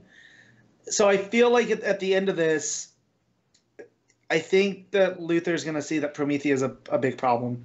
And that he yes, Doom has taken over, but Perpetua is not going to let him be who he needs to be. Luthor doesn't serve anybody but Luthor. I get to that last page, and he's drawing like this maniacal, like crazy man, who's like ready, like he's like thirsty for blood, and I'm just like, this is how you draw the Joker. This is not how Lex should look ever. I happen to agree that this is the worst page of the issue. I think it's fine. But coming off of, the emotional beat of Shane, crying and being like, hey, somebody has to save us, please, Batman. And then, just cut into, Lex monologuing and for a little bit, like for a page at the end. I'm like, yeah, okay. Kind of took the emotional climax, out of it a little bit. Yeah. Also, let's not forget, he still has John in there somewhere. You know? So I think that goes to the face turn a little bit. John? I mean, John. Well. Jean. Yeah. I was like, who's John? Not John. Jean. Yeah. Who's just John you speak of? However, he was John Jones. He was, but that's not confused matters. So, but no, I feel that last page with him saying, I've been waiting for this part with this snare. I haven't been reading comics long enough to know that Luthor only serves himself, and I can't see him. Like, I don't buy him serving Perpetua for much longer. So, we'll see where it goes. Can we talk about Jarro? You can talk about Jarro if you want. Go ahead. Yeah, like honestly, best moment of the issue for me was Jarro near the start. Batman's he's talking about plans. We need to get him back here to regroup. And there is the pause, and Jarro's like, oh, you mean to say goodbye? He's like, don't tell me what I mean. He's like, I read minds, Dad. But out of the way Manapul draws Jarro, he looks so sad when he's saying that. Yeah. Like, genuinely looks so sad, and it's impressive that he can do that. Like, give that emotion to something with one eye and nothing else. Yeah, but let's not forget that Jarros in the story tried to prevent all this from happening by keeping the Justice League from going. Yeah. So he's like, he's not feeling like he's living up to his true potential. But yeah, no, it's real. Manapul's real. Easy leader in the clubhouse for art this week, like probably. But yeah, that was an okay issue. I don't know. I've had my misgivings with the Snyder run. Yeah, so. This has been your default. It's okay since the beginning, so I'm not surprised you feel that. I just me and Connor have been more up. As per usual, I'm just not feeling the weight of it. Like the emotion just isn't landing for me. When we were cutting around the different multiverses, worlds, space, like before we got to Earth 19 and it's building, I'm like, and it ends the world story, and I'm like, Yeah, I'm feeling this. Like it's feeling like genuinely epic and building up to something huge now, and I'm really excited to get to the end. And the way that that works too is continuity wise, the multiverse is out of sync now, right? They're one Earth gone. Yeah. And everything worked off a balance. So how does this impact that? Now, will a dark world pop up now, right? Like, does one have to take its place? Right. Yeah. Is that what Tempest Fuginaut's taking an eye on? Like, he doesn't want the worst of the worst, popping up to replace that. So he's policing them or whatever. I don't know. But it feels like there's a synergy there, and again, this feels like a prelude to a crisis. It does, yeah. I will say that lack of Jessica Cruz hurt on that Ghost Sector panel, and whatever the hell's going on with Cyborg.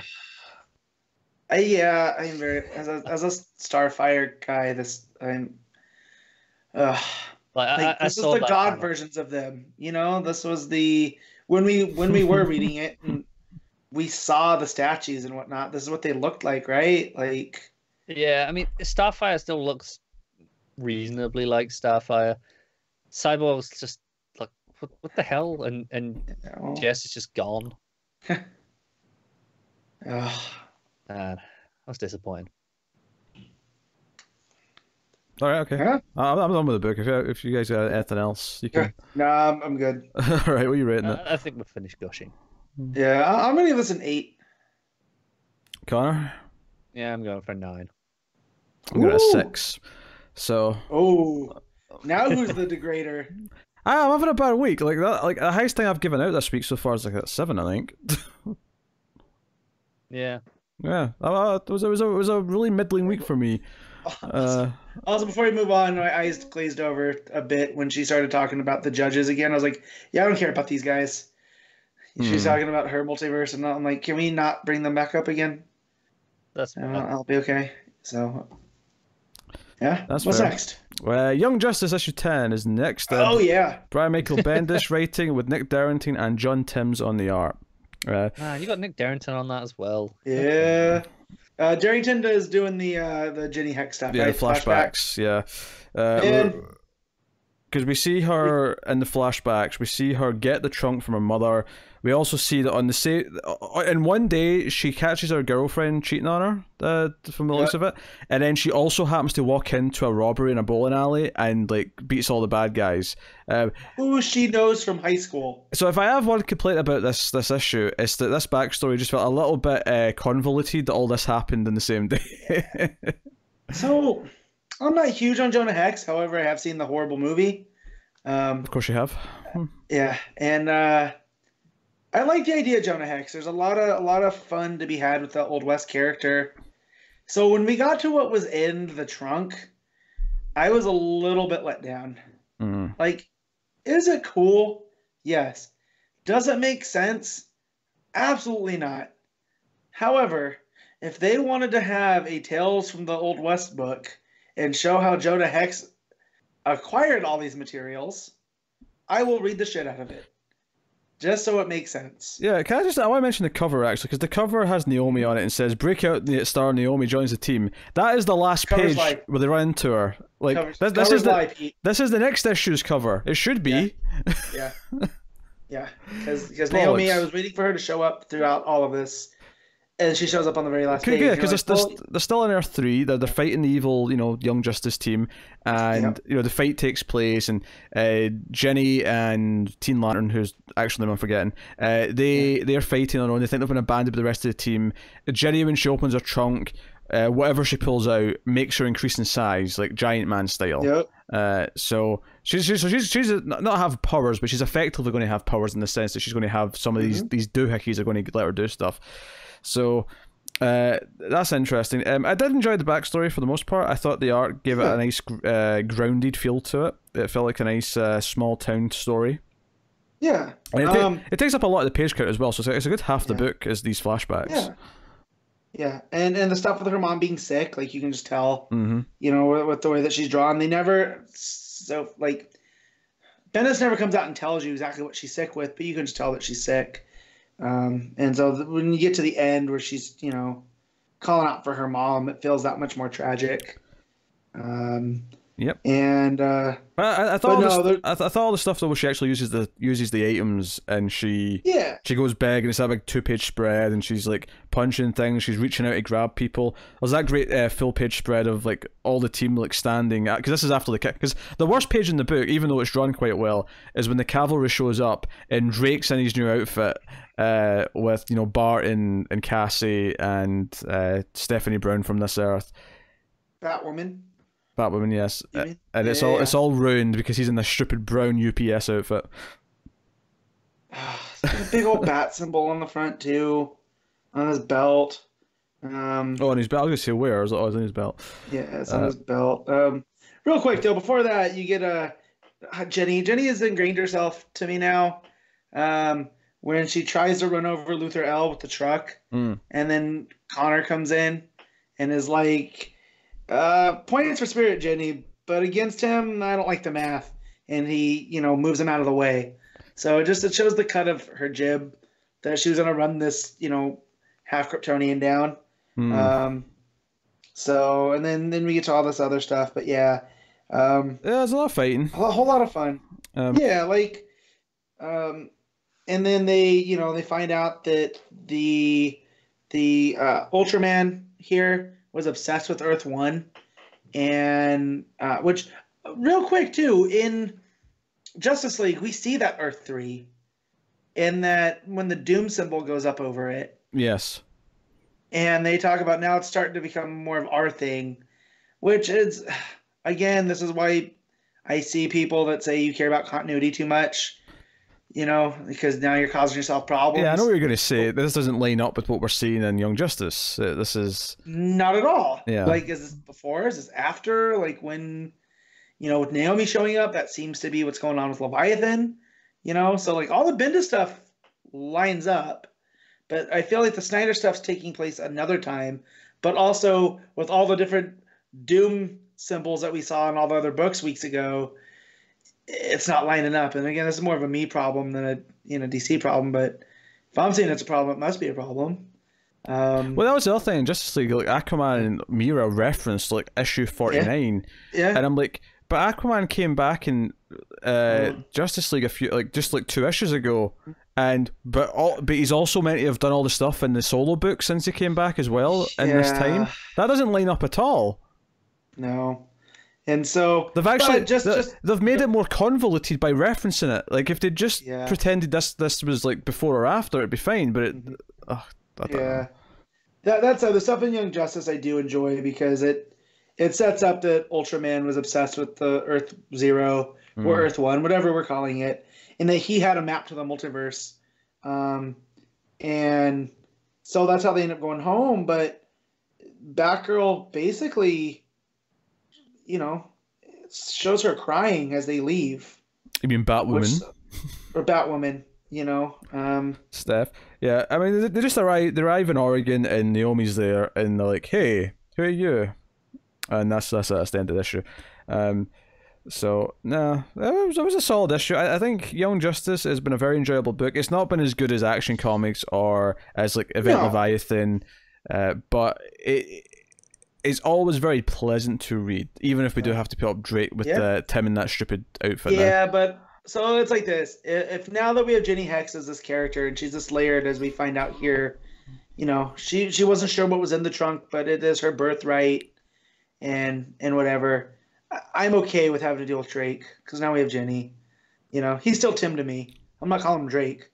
I think Jenny and Teen Lantern have both been introduced well enough that they're growing on. Me and like it's doing solid things. It's not necessarily the blow away book that maybe we want it to be yet. That's not to say that it can't become that. But I have Teen Lantern, I have Jenny, and now I have Connor back, and I have Bart back.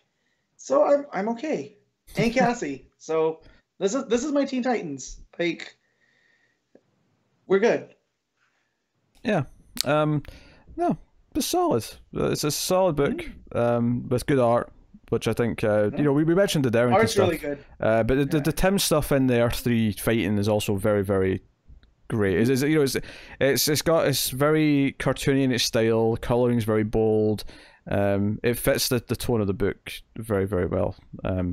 So yeah, that is what it is. But at the same time, it's also not like unskippable reading material either, right? Like you could easily wait for the trades on this and not feel like you're missing too much continuity wise. Yeah, definitely not. But it is a book I look forward to when it comes out. Like when I got my poll list, because I didn't keep track because I wasn't on the show last week of what books I was getting this week. So when I got to my poll list and it was in there, I was like, oh yeah, I have Young Justice to read, and I got very excited. So yeah. We giving it? I might be enjoying this too much, but I'm gonna give it a 9. Whoa, okay. Yeah. No, I'll give it an 8. It's the best thing out of the books we've talked about so far. It's the best book I've read so far. I had the most fun with it. As much as I loved Lois this week, this was a much more enjoyable read just because it moved real quick, and I want more Ginny Hex. Yeah. Are you saying Jenny? It is Jenny. Jenny. Jinny. Yeah, Jenny. But it sounds like you're saying Jenny with an E. Yeah, it's Jenny. Ginny. Jenny. Everyone knows what I'm talking about. It's fine. Jenny Hex. All right. Well, I'll take you guys on to Wonder Twins issue 9. Mark Russell writing with Stephen Byrne on the art. Have you given up on this one now, then, Pete? It's not that I've given up. I just keep forgetting that I'm supposed to catch up, and then it's too much work because it's like 3 issues now. Yeah. No, it's you might want to wait. I don't want to say you want to wait till trade, but we're back on track with this issue. So this feels like it's setting back up. It's building to something proper. There's a lot of fun interaction. Superman in particular. I love Zan as a tour guide. Just he takes his job very seriously. He really does. And I love all that. Not as much as in the last issue where he became a casino pit boss and was breaking things, but he just gets so into the role, whatever it is. He does. I love. If you would have told me last year that Zan from the Wonder Twins would become one of my favorite comedic characters, I would have laughed. He's almost on Booster Gold level with me, where I'll watch him do anything, and I'll just be like, yeah, that's a Zan thing. Just on Booster Gold, I had to try so hard yesterday. Yeah. Not to buy the Funko 2-pack of Booster and Beetle. Yeah. It was in my hand, and I was like, and it was reduced. I was like, oh, I'm tempted. Every time I say I'm done with Funkos, I see a new one that comes out, and I'm like, well, I've lived in my house for over a year now, and I still haven't unpacked my Funkos, so I don't need them. But yeah, I've seen that one too, the Ted and Booster. Such a nice little 2-pack. I'm like, damn. But yeah, so here we basically get the secret origin of Zan and Jaina. Why exactly? Like we had heard they'd come to Earth as almost like a student exchange program with Superman. But here we get the real reason, and I really liked it. Yeah, their grandfather, I think, was a pretty terrible dude. Yeah, he was basically a Grand Inquisitor, for lack of a better term, of these new settlers, these immigrants, if you will, to their home planet, and basically found that if they didn't have anything to add, they shipped them to the Phantom Zone. And basically, when people turned on the judge, on the grandfather, it made it very hard for his family to be who they weren't all like him, but the stink of the family was on them. Yeah. So in order for them kind of to have a quote normal teenage life, Dad sent them to Earth with help of Superman, and that's why they're here now. Yeah, and you feel a lot of parallel here between Scrambler and Polly.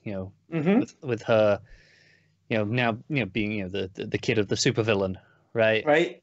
Right. That she's and that's the thing with Philo. Philo wasn't given any other opportunity, right? And so now it's been passed to Polly because she wants revenge for all of this, and then with Scrambler, that scene. So we catch up with him that Polly tells Zan and Jaina that the program still exists. You can access it from any computer. So as Scrambler's in prison, he goes to enact it, and you find out that the computer's no longer hooked up to the network. So someone bought the server. And the underlying part of this, and this is where it looks like part 2. So officially this is Wonder Twins part 2. If the first 6 issues were part 1. They made like an interlude issue. An interlude, and now this is part 2, where Philo basically created AI before AI was ready. And that he made it on the kernel, which if you know anything about computer history, the Commodore 64 was like the first I think it's the first mass marketed personal computer. If it wasn't the first that was the mass marketed one, it was the first one that took off. Yeah, it's the first one that took off, the first popular one, because you had also the TRS-80, which is known as the Trash 80, which no one liked. But the Commodore 64. This one's the Kernel 68, I want to say. I don't have the book in front of me, but I want to say 84, but yeah, okay, that would make more sense. Kernel 86, that's what it was. Kernel 86. So I had him transposed. But he created it, and the world wasn't ready. But I was getting major kind of Tron vibes. I don't know if you've seen Tron Legacy there, Connor. I've seen both. Yeah, so Clue 2, this is basically what he created.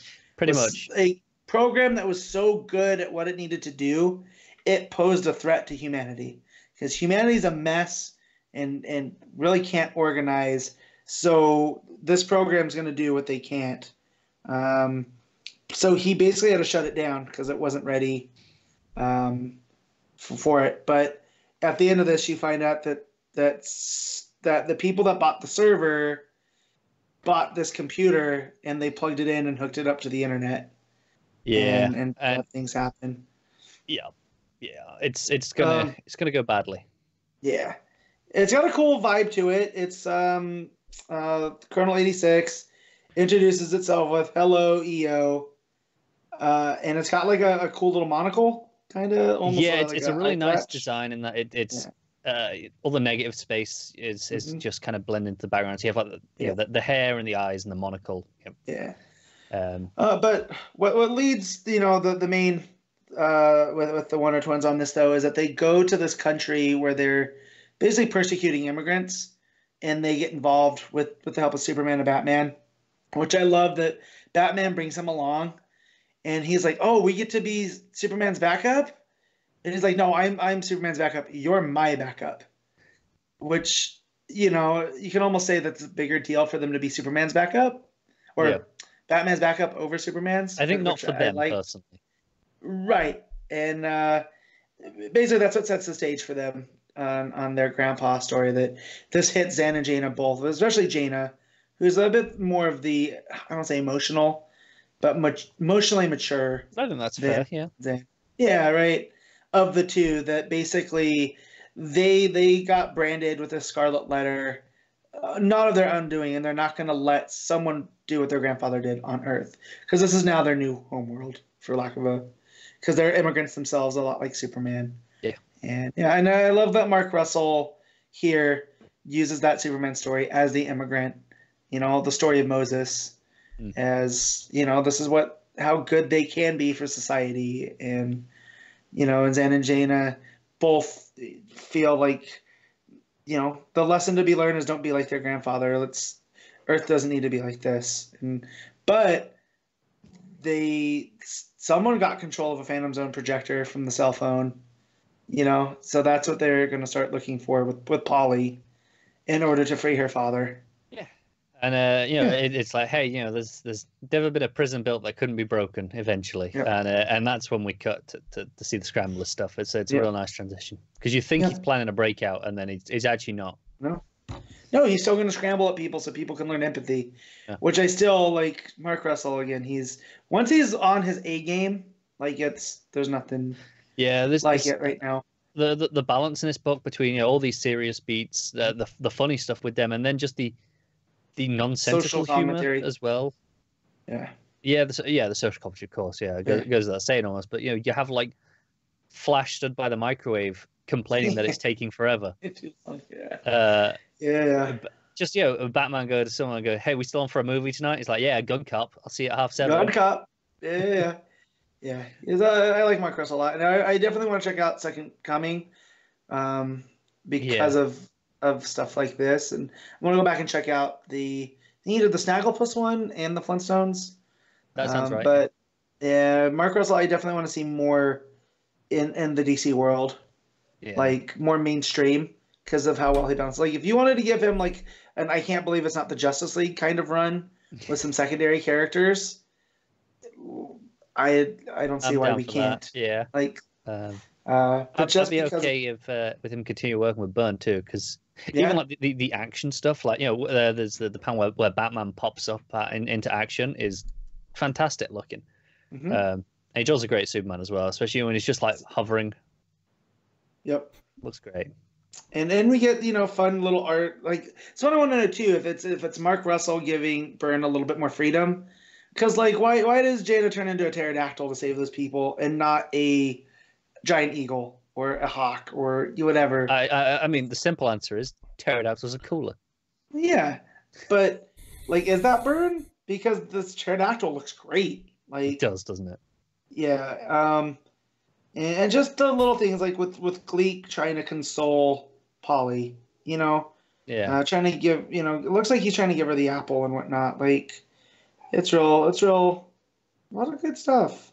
It is. It's a great issue. Pete should definitely catch up. Like, take a little bit of time, Pete. Was that? Yeah, sure. Yeah, he's trying to keep him on his toes. I read a funny headline that really made me laugh, which is a prisoner who was serving a life sentence was actually died and was resuscitated and is now trying to argue that he served his life sentence and should be let go. I saw this earlier, and I mean, that's a great argument. If you want to try. This is something, tying it back to Wonder Twins, this is something I see Mark Russell trying to deal with on the social commentary side. Yeah. Of it. I mean, obviously, he's probably got life for a good reason, so he shouldn't be let go, but it's just funny. It's a funny try. You almost admire the audacity. Technically, I died. I was pronounced dead, so let me go. Thanks for trying. Every loophole in any sort of sci-fi or fantasy story is that. Yeah. Why shouldn't you try it? That's pretty funny.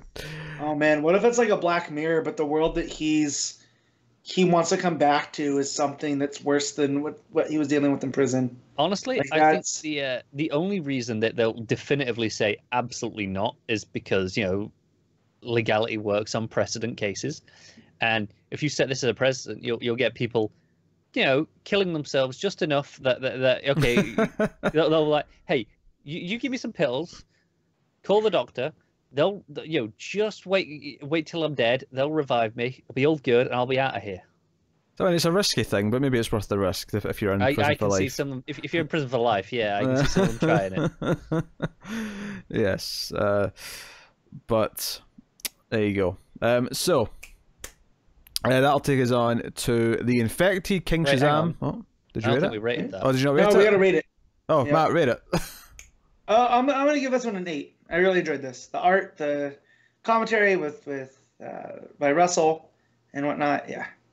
Connor? Yeah, I'm agreeing with an 8. Yeah. Cool. Which means we'll move King on Shazam. to the Infected King Shazam issue 1. Sina Grace writing with Joe Bennett on the art, and it's like Joe Bennett. I believe it's Sina. Sina, sorry. Sina Grace. But Joe Bennett, that's Immortal Hulk artist. What's he doing here? Yeah. What's happening? Yeah. Did anyone like this pointless book? I did not. No. Sina Grace, I don't want to put it on them. This definitely feels like editorial because this is how Billy was talking in Williamson's version, right? Mm-hmm. And in the Black Adam. However, if you're going to have him be an edgelord, go for it. Have him be the worst version of a teen on the internet, right? Here, I feel like it's someone pretending to be a teen on the internet. He's going after all the gods and the people who give him his powers. Well, it's just like, his dialogue, you know what I mean? Like, it feels very forced. Like, you gotta write him like this. You gotta write him as a, and the other parts of the story is, I do take umbrage with him taking out Thor so easily. Like, that hurts. Actually, the only time in the book I even cracked a smile is, what was the line he says at Thor? When we first cut to him with Thor, he says, I don't know. Nice Look try. for Hercules, but I mean, I guess Thor will do. Oh, there's a line that made me laugh because I knew Matt would be upset by it. Honestly, I didn't think the art was. Was it just why you gotta suck so much, Thor? Yeah, it was that. Yeah, it made me laugh. I mean, yeah, obviously Joe Bennett's a good artist. I don't necessarily know if he's suited for Shazam. On all honesty, No. I agree. I think that's the one benefit is it's supposed to be infected Shazam, so it kind of works in that sense that it is this twisted version. I don't think it should look as clean as Shazam usually does. Basically, he's being a dick because after all these gods that he gets his powers from, Mary's kind of like aware that something's wrong with them and tries to go and deal with them. Teams up with Ares to try and fight him, doesn't go very well. And it's like, hey, now you might be infected too, end of book. And honestly, this felt like such a pointless, like forced editorial, like this, we had a tie-in. People go write some one-shots, even though they have nothing to say. It basically exists to explain why Mary's infected, if that happens. Yes. What did he stab her with, though? He's not holding a batarang. Yeah, I have no idea. And because it's only supposed to be the batarangs. If I'm remembering Batman, Superman, it's only supposed to be the batarangs, not nth metal itself. Maybe it's like he's infecting it's in his blood. And I mean, maybe the argument is that because they're all connected because of the Shazam family, he can infect the others, but maybe not just anyone. Like, he can infect them. Well, no, because the whole point of why he's searching after the gods is to find one who was worthy enough for him to infect and take onto his side. Yeah. Okay, fair. I don't... Yeah. I mean, basically, I think the Shazam family may all be infected in a future issue of Batman Superman, and this is just here to kind of explain that. When I don't think we ever needed it. I think we just accept it when we see them and be like, okay, sure, fine, they're infected too. Whatever. Well, and to me, that's the corruption of magic aspect, not so much that he stabbed her in the gut. Yes. With it, so... Yeah. But this is one of those things, though. I realised about 2-3 pages in that I wasn't going to like this book, and because of that, I read the rest of it very quickly. I was just kind of like skimming the dialogue very quickly. I started this book on Wednesday and I didn't finish it till this morning just because I was like, because I downloaded it to get it out of the way, right? The stuff I don't get physically, I'll read first so I can read my physical books when I get them. Didn't buy this physically, got this digitally, and as I'm reading it at work, I went, nah, I'd rather read nothing than read this right now. I'm not gonna lie, I was pretty tired. I had an early start, and this was like the last thing I had to read, barring my Patreon book. Yeah. I was drifting off a little bit during this. And I'd be more upset about this if Billy wasn't supposed to be so unlikable because of the infection of it. Because some of the dialogue is just straight up bad, but I feel like that's the purpose. Because the rest of the dialogue is so bad that it's well written bad. Yeah, ride that line, because the stuff between like Mary and everybody else feels fine. It's the stuff when Billy's just being a little shit, like towards the foster parents. Do you know what's really funny about this is we're kind of still on New 52 Billy here, and if you just go back to the early stuff that Johns was writing, he was a little shit then. You could just take that dialogue and put that into this, and it's kind of mostly there already. Yeah, but this has turned up a couple more degrees. It is, but not in a good way. It's turned up in the not quite the right direction. Yeah, I get nothing out of this. This was a worthless tie-in book. I hate the Batman Who Laughs so much for doing this to Billy, and not in a meta way that I'm supposed to. I'm just like, ugh. Yeah. Now I'm worried about Sky Tyrant, because I've really taken a liking to Carter Hall, right? And I'm worried about Deathbringer. I mean, maybe those other one shots will be good. Maybe get different writers. Maybe they'll have something. They'll think of something to say. I suspect they'll all feel relatively pointless. This reminds me of like the wedding one shots that we had. Probably, yeah. But hey, sometimes it turns out to be the Dark Multiverse one shots, where it's like, hey, these are actually pretty entertaining and seem to be building to something. So, whatever. But I get nothing out of this. Absolutely nothing. Matt, what are you rating it? This is a 5/5. Like, it's not even like, and I like Joe Bennett. I just got caught up on Immortal Hulk. Well, up until Wednesday's issue. You're probably like one or two ahead of me then. Yeah, so like Joe Bennett's great at monster stuff, but I never felt like this took advantage of that. So I want to give it more because I like Joe Bennett, and I've heard good things about Sign of Grace. I just don't feel this was the book for either of them. Yeah. Okay.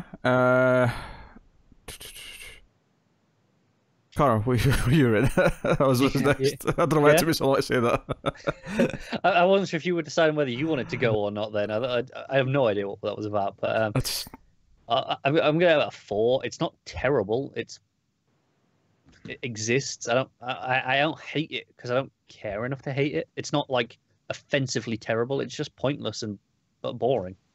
Yeah, I agree with the 4. Yeah, 4 out of 10. Mm-hmm. There Fine, I'll abridge mine to a 4.5 to be closer because I don't want them. I don't want people thinking I liked it that much more than you guys because I didn't. That's just my grading scale. All right, so that is Effective King Shazam issue 1, which will take us on to the Patreon books. I'll explain what these are. Basically, one of the things that you can get on our Patreon, patreon.com/MailFuzzTV. At one of the higher tiers, you can make me or Connor read a book, and Connor's got one. I've got one this week as well. I actually have 2 this month, so there'll be another one for me later in the month. This is actually Connor catching up for last month, because he missed 2 weeks. He has last month's to do, so that's what this is doing right now.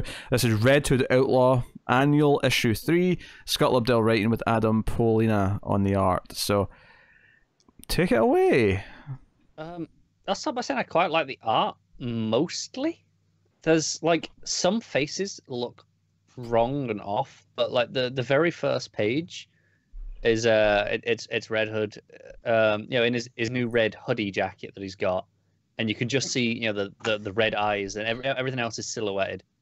It's the middle of the day, by the way, I should point out, but he's kind of walking towards his sword in a field. The sword's out of focus in the foreground. You got this tree behind him, and the colors. Sun's out, swords out. Yeah, it's actually a really gorgeous first page to look at visually. And then you get to some of the faces later on, and faces are not a strong point. So, which is probably why this first page works so well with the silhouetted face. Basically, Jason's there at the start for like a page, 2 pages. He talks to this kid who can access the powers of dead people or something. He can sync abilities with the dead to use their superpowers. And so he gets Kid Eternity? I don't know who this kid is. I don't recognize him. Okay. But he calls him Mr. Hood, which is always mildly amusing. Mr. Hood. Yeah, but that was an Arrested Development reference for anyone who didn't get it. He's like, he can't access their powers. He can't find Artemis or Bizarro. So Jason's like, well, they must still be alive then. And that's your prologue, and then the rest of it is just Artemis and Bizarro. And we cut back 6 months to presumably right after they went through their portal, sacrificing themselves. And they're on another Earth, and they're outside this Earth's version of the Hall of Justice, except it's called the Hall of Punishment. And it's got all these huge spikes coming out of it. It's punish, punish. Yeah, but basically, you learn on this world that there was something called Hero Day, where they don't know who exactly caused it. There's speculation that it was Lex or it was Brainiac or whatever. But basically, every hero lost their powers, every single one of them, and every normal person gained powers, like in the flick of a switch. And so the Hall of Justice, or the Hall of Punishment, as it is here, is a museum of to the actual heroes, and the key event is Superman, body's still there, lying dead, squashed underneath the Daily Planet globe. But it's just on top of his head and and his chest, and you just see legs sticking out from underneath it. Oh, nasty! By the way, that right. Punish reference was to Silent Night Deadly Night. I'm giving citations for these because I feel like I'm making really obscure references. I'm reading about Kid Eternity, so I'm mostly tuning you guys out. Yeah, that's fine. This might have been Kid Eternity. I'm not familiar enough. No, it's not, because Kid Eternity is able to tap into, like people that have died, like historical figures.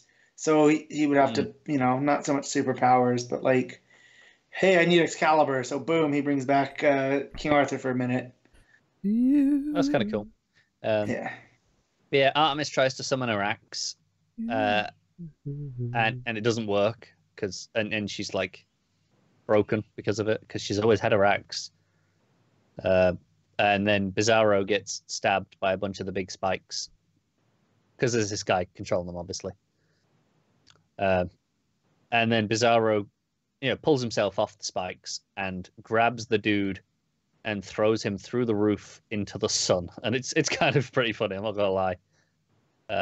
He literally just picks him up like he's throwing a football, American football style, and just hurls him up into the sun. And you're like, all right then. And he's just wiping his hands doing the thing. And I'm like, sure. But there's a couple other characters introduced. There's this resistance to the not heroes, but everyone has powers that are running the world now. They're kind of all terrible, to run like this kind of local mob stuff. And there's a guy called Jackknife. They all have terrible names, by the way. There was like Air Quotes is one of them. The Dairy King. They're all just terrible names. And this guy is Jackknife, and he's like leading the resistance against them. So then we cut 6 months later, which is present day. And it's this Sting, and Bizarro comes out, and he's wearing like a vest top, and he's got all his guns out. He's grown a beard for whatever reason, and he's ripping up his mechs and doing the fight for them. But Artemis is in prison for whatever reason. She Bizarro never rescued her. She's doing her own plan with Jackknife. She's been getting tased every day. The guards are like, step away from the cell. You know the drill. She's like, yeah, I do it every time. I do your orders, and you tase me anyway. And they're like, oh, not this time. Kidding. And then taser. But she's just like, all right, well, I've taken the taser enough now. So she uses that distraction, and Jackknife just takes a couple of them out. So they prison break. And they run into this world's General Lane, who's, running all of this. And it's terrible. He's got a big giant brain, Lex Luthor. Because Lex Luthor is now just a giant brain on wheels. And, like, giant brain. Like, not just like a bit big, like, huge. I'm thinking... Pete, I know you've seen this bit of Doctor Who, the Face of Bo stuff, if you recall any of that. I know the Face of Bo. I do recall that, yes. Yeah, kind of looks like that. This is their Lex, and they're here to kill Lex because he's the brain behind all of their tactics. So they stab him. Because that's all it takes apparently. But they open up a door to a new world, and they're off, and they're trying to get home to our Earth, but they don't know if they can manage it. So they just go, well, it'd probably be better than here, and they jump into the portal to probably come back in the next couple of issues. Yeah, it's not great. It's not great. I'm shocked. No kidding. I'm shocked. I will say the Bizarro stuff is the least worst stuff, as has often been the case in this book. The least worst. Yeah. It makes good. Okay. Fix that. Artemis was pretty bad, even by Artemis' standards. I appreciated not having to read Jason and his stupid casino shite, though. That's something. I don't know. It's like a 3.5. Oh, all right. There you go. Yeah. That's Red Hood Outlaw Annual Issue 3. 3. As given to him by one of our patrons. Thank you, David. So, I know Matt's excited. Matt's actually excited about the one I'm reading because he's deeply invested in this. So, thank you. I realized that I would have dug it out of storage and read it this week. I had time. I've been reading Checkmate. Could I got a twofer because Talking Superman gave me this one, who became a patron, and wanted me to read Legion of Three Worlds, Issue 1. He wanted me to read some more Legion stuff, and this is what he picked. So it's a Geoff Johns with George Perez on the art, and so it's such a weird sensation actually, having never really read a Legion comic outside of like the first issue of one of the New 52 ones, which was terrible and just a mess of characters and whatever. But all right, so it was a weird sensation reading Legion of Superheroes issue 1 by Bendis, and then I read a few other books, and then I went to read this last out of all my books before we started recording, and it was just such a weird, like, getting two different batches of introductions and like different versions of characters, and like this is actually maybe making this more confusing than it should be. However, while I do have some overwhelming criticisms, this is a longer issue as well. It's like 37 pages. It's almost a double. Who? As per Comixology. I will say, so while I do have some, I think towards the end especially, it started like introducing me to a lot more characters. I'm like, what? There's no need for these characters to be introduced in this issue. They're not even doing anything, right? Just wait. Yeah, I'm sure. However, I think this is better than the Bendis issue I read today. And I think the key thing it did here is that while it does set up some Legion stuff, and it sets up this idea that the United Planets are basically wanting to disband the Legion because they don't think they're useful anymore, and we have the creator of the Legion of Superheroes, this RJ Brand, thank you. He comes out and he's like speaking on their behalf. As much as we have this stuff, which is doing an okay job of kind of setting up that we're in this time where they're kind of being looked at as being kind of lame and behind the times, and we have to move on, you have to grow up, because they're all adults now. Like they're all still calling themselves Lightning Lad and whatever. But so did you read Johns' Action Comics run? Because this was seated in Superman and the Legion. I read that run, but not that arc. The best arc. It's so good. I read got Gary Frank. I read, Brainiac, Escape from Bizarro World. I read Last Sun. I read all those arcs. Seriously, do yourself a favor. Oh, it's so good. Like, I'll get to it at some point. What people have to know to get up to this point is that this is post Infinite Crisis, but before Final Crisis. Sure. This is happening as Final Crisis is getting started. Hold on. I was getting to a point because so they've got all this stuff, and it's kind of setting up what the Legion's doing at this point in time, right? That's all fine. What makes this issue work is the setup of the actual villain plot, which is Superboy Prime, and him going through this museum, this Superman museum in the year 3000, in Kansas and Smallville, and he's like seeing all this stuff, and essentially what it is he's going through, he's seeing some of the story of Superman's creation, and he's like sort of scoffing at it, and he's like complaining at the Jimmy hologram that's explaining, he's like the curator going through, showing everyone everything, and they get to the villains, and he is upset that he doesn't seem to be there, and then eventually finds a statue of himself in a storage closet that's just there because no one cares about Superboy Prime. And when he asks about it, he's like, "This is me. Why is this not out front?" He's like, "Oh, this is a minor villain from Superman's past. This was, he was barely an annoyance. Like no one cares about Superboy Prime." And he just he gets so angry and starts because the issue is the cliffhanger. It ends with they call Superman in because whatever they see, 'cause we don't see it yet, we don't see till the last page what they've seen that makes them call in Superman from present day. But when Superman arrives and they look at this prison planet where the Legion of supervillains has been broken out by Superboy Prime, he's left like the Superman S burned into the entire planet. Right, and he's got the supervillain, Legion of Supervillains out, and I've never really encountered the evil versions, the older brothers and sisters that are not Lightning Lad, Lightning Lord, and Saturn Queen, and Cosmic King. They're new to me, and it's like, you know what? So there was a bit of overwhelmingness to some of the extra characters, because it gave me the caption box explaining who people were early on, and it gave me the core 3 that I needed. It gave me a couple others that came in, because it did a really neat job of in the museum stuff setting up the backstory with the what was his name? RJ Brand. It set him up in the museum stuff because the Jimmy explains this to Superboy Prime. So when he shows up because they mentioned that he's been missing for a long time, he's disappeared.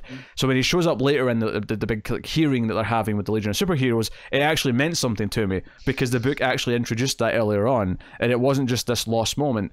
So that was kind of interesting. It's kind of interesting seeing this comparison here. I've obviously not read either of these issues, but just the idea of, this is a John's issue 1 of a Legion book versus Bendis, and they were kind of there. They were opposite numbers for a long time.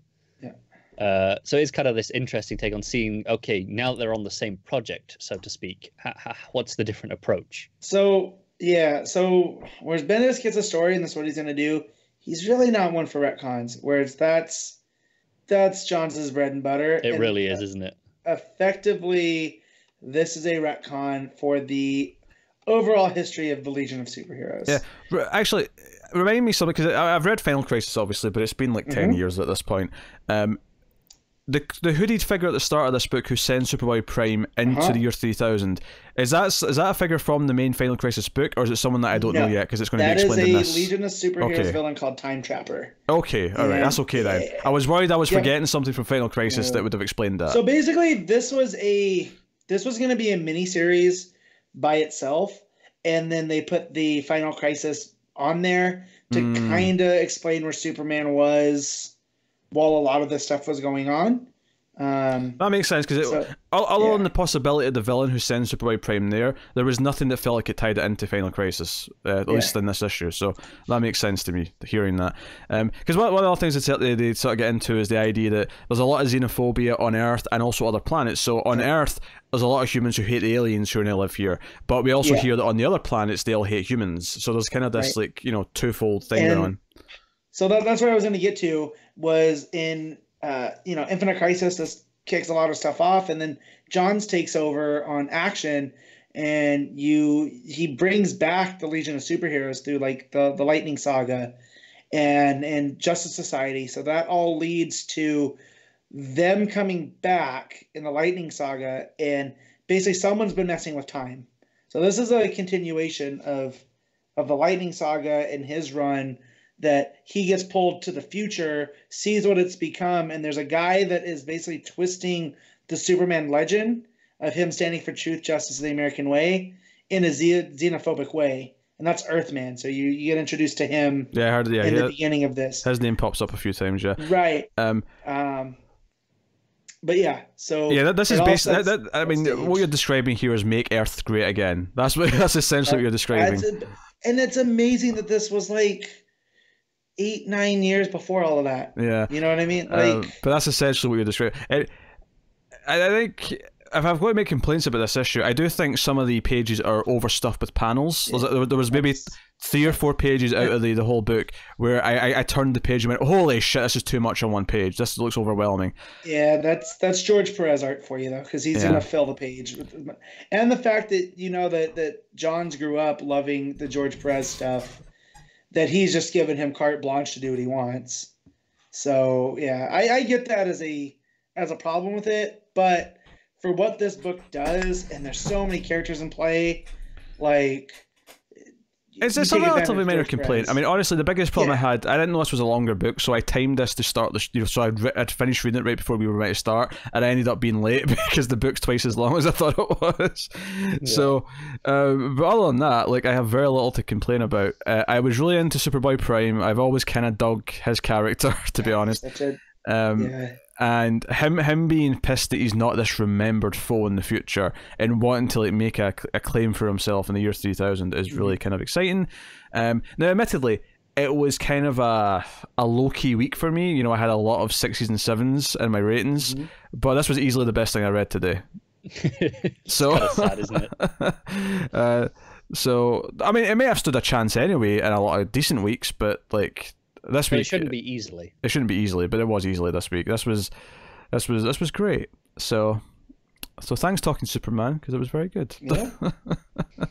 And I will happily rate this a 9 out of 10. Yeah, buddy. So hopefully you get why I love the Legion so much at the end of this, and you'll want to go back and have you read the Lightning Saga, Pete? No. The JLA JSA crossover? No.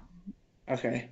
So that's I would say, if you have time, I know time's a luxury for you anymore, but after you get through this, I go back and read that stuff. Yeah, I very, very good. I've one of my big things when I was getting into DC Comics was going back to like the mid 2000s stuff and reading a lot of what Johns was doing, and this is just a whole little pocket that I hadn't really done yet.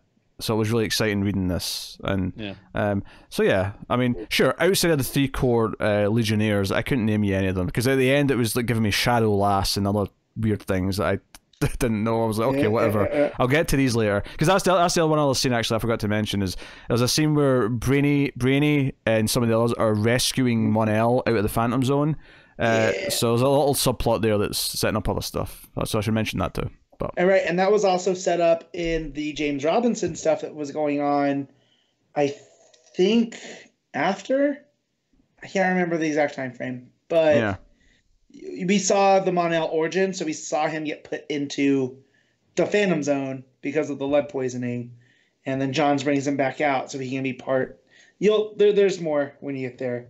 And it was a Phantom Girl who's able to like touch him because she's also a Phantom. Whereas everyone else was, no, you can't touch him because... You become a fan.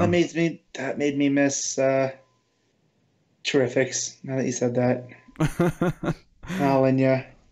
The books just stopped being exciting, right? You know, it got very kind of mundane. It did, but you just reminded me. I'm a Phantom Girl.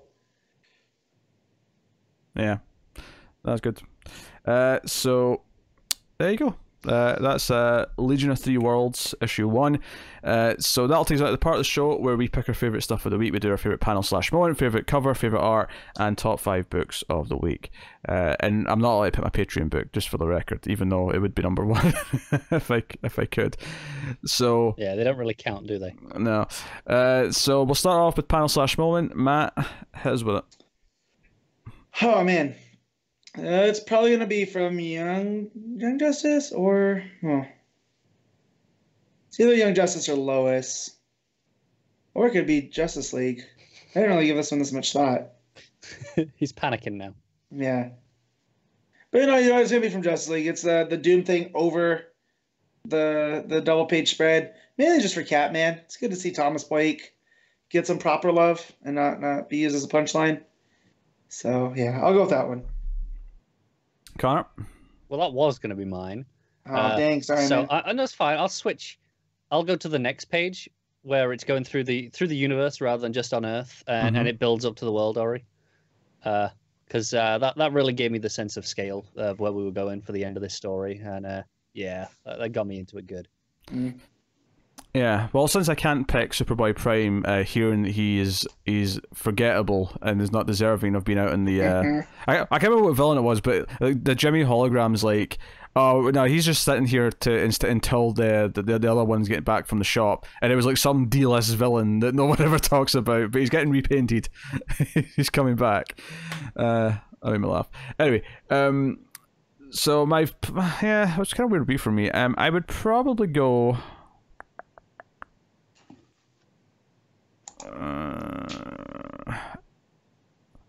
I guess I'm going with the Young Justice as well. I think I'll probably go with probably that full page spread after Jenny's like uncovered her powers and what's in the box, and there's a big tall version of her and multiple others, but with the rest of the team. That's a pretty good one. It's a good page. I like how Pete said he's going to go with Young Justice as well, as if me and Matt didn't both pick from Justice League. Yeah. Oh, I thought Matt picked from Young Justice. Sorry. No. It was I just didn't listen to a thing Matt said, or me, because I talked about how Matt had picked what I was going to say. I heard the start of what Matt said because he was pondering Young Justice, and then I stopped listening because I was thinking what my pick was going to be. Well. Favorite cover, Matt? What you got? Let me double check this one. There's not a lot of standout covers this week. No, but I think it's the Legion variant. It's got the 3 main ones on the front there. It's out of the Young Justice variant, and I like them equally, but I need to give Legion some love because it's Legion. So it's a lukewarm week all around, I think. At least for me, it is. I don't know, like if that's. I had a couple of bright spots. I don't know. It's a lukewarm. Connor, what's your cover of the week? I think I'm gonna go with the Justice League variant. It's all right. It's kind of nice. It's not my favorite cover. Some of the weeks that we've picked these, it doesn't stack up against most of those, but I just don't think it's a great week for covers. I like the idea of that Justice League cover. It's a bit too smooth looking for my. Yeah, I get that. For my tastes. I'm just looking at some of the variants now to see if any of them stick out at me.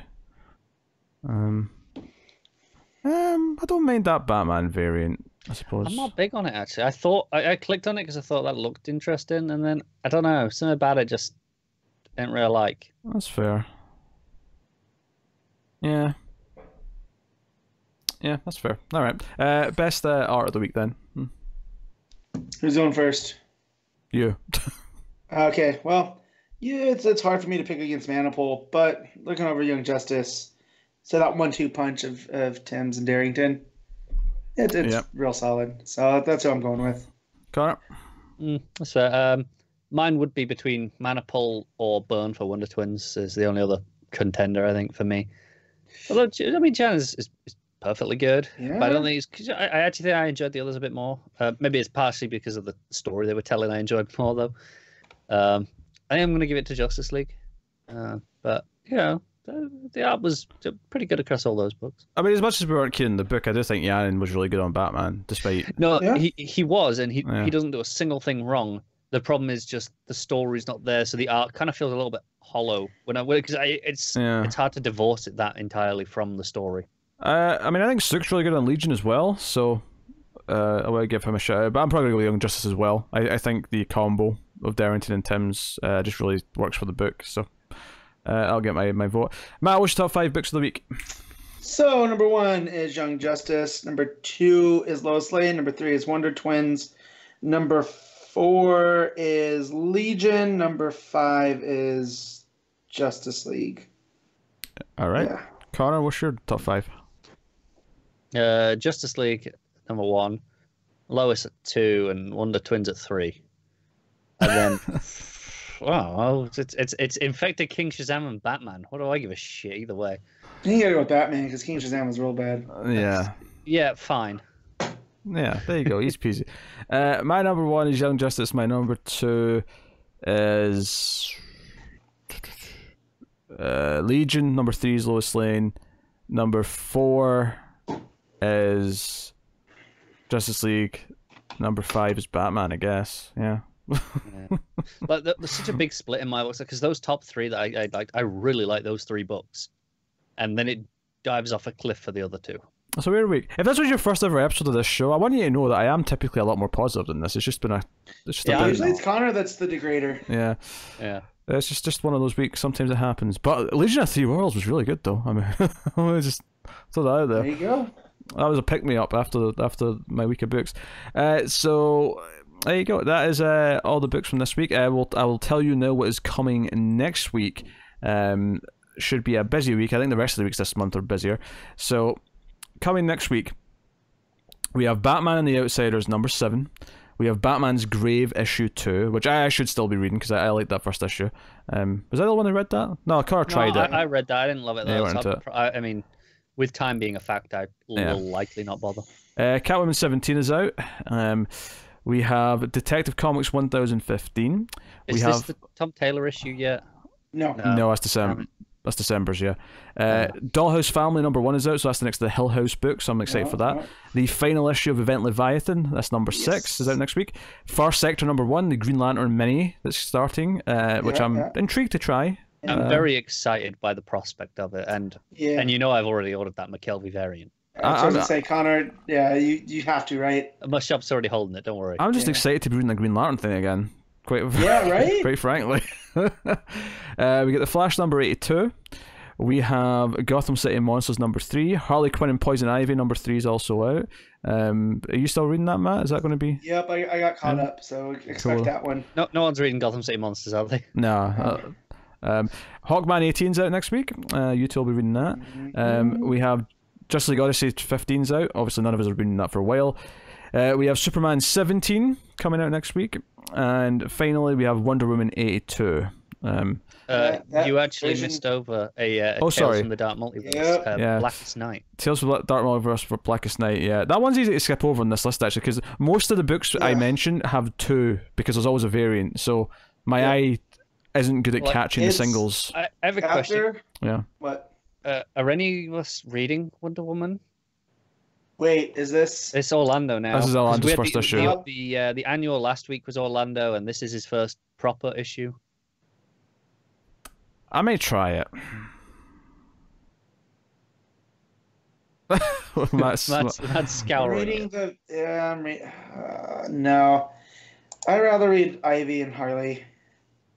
Sure. I think so. Yeah, me too, for sure. Yeah.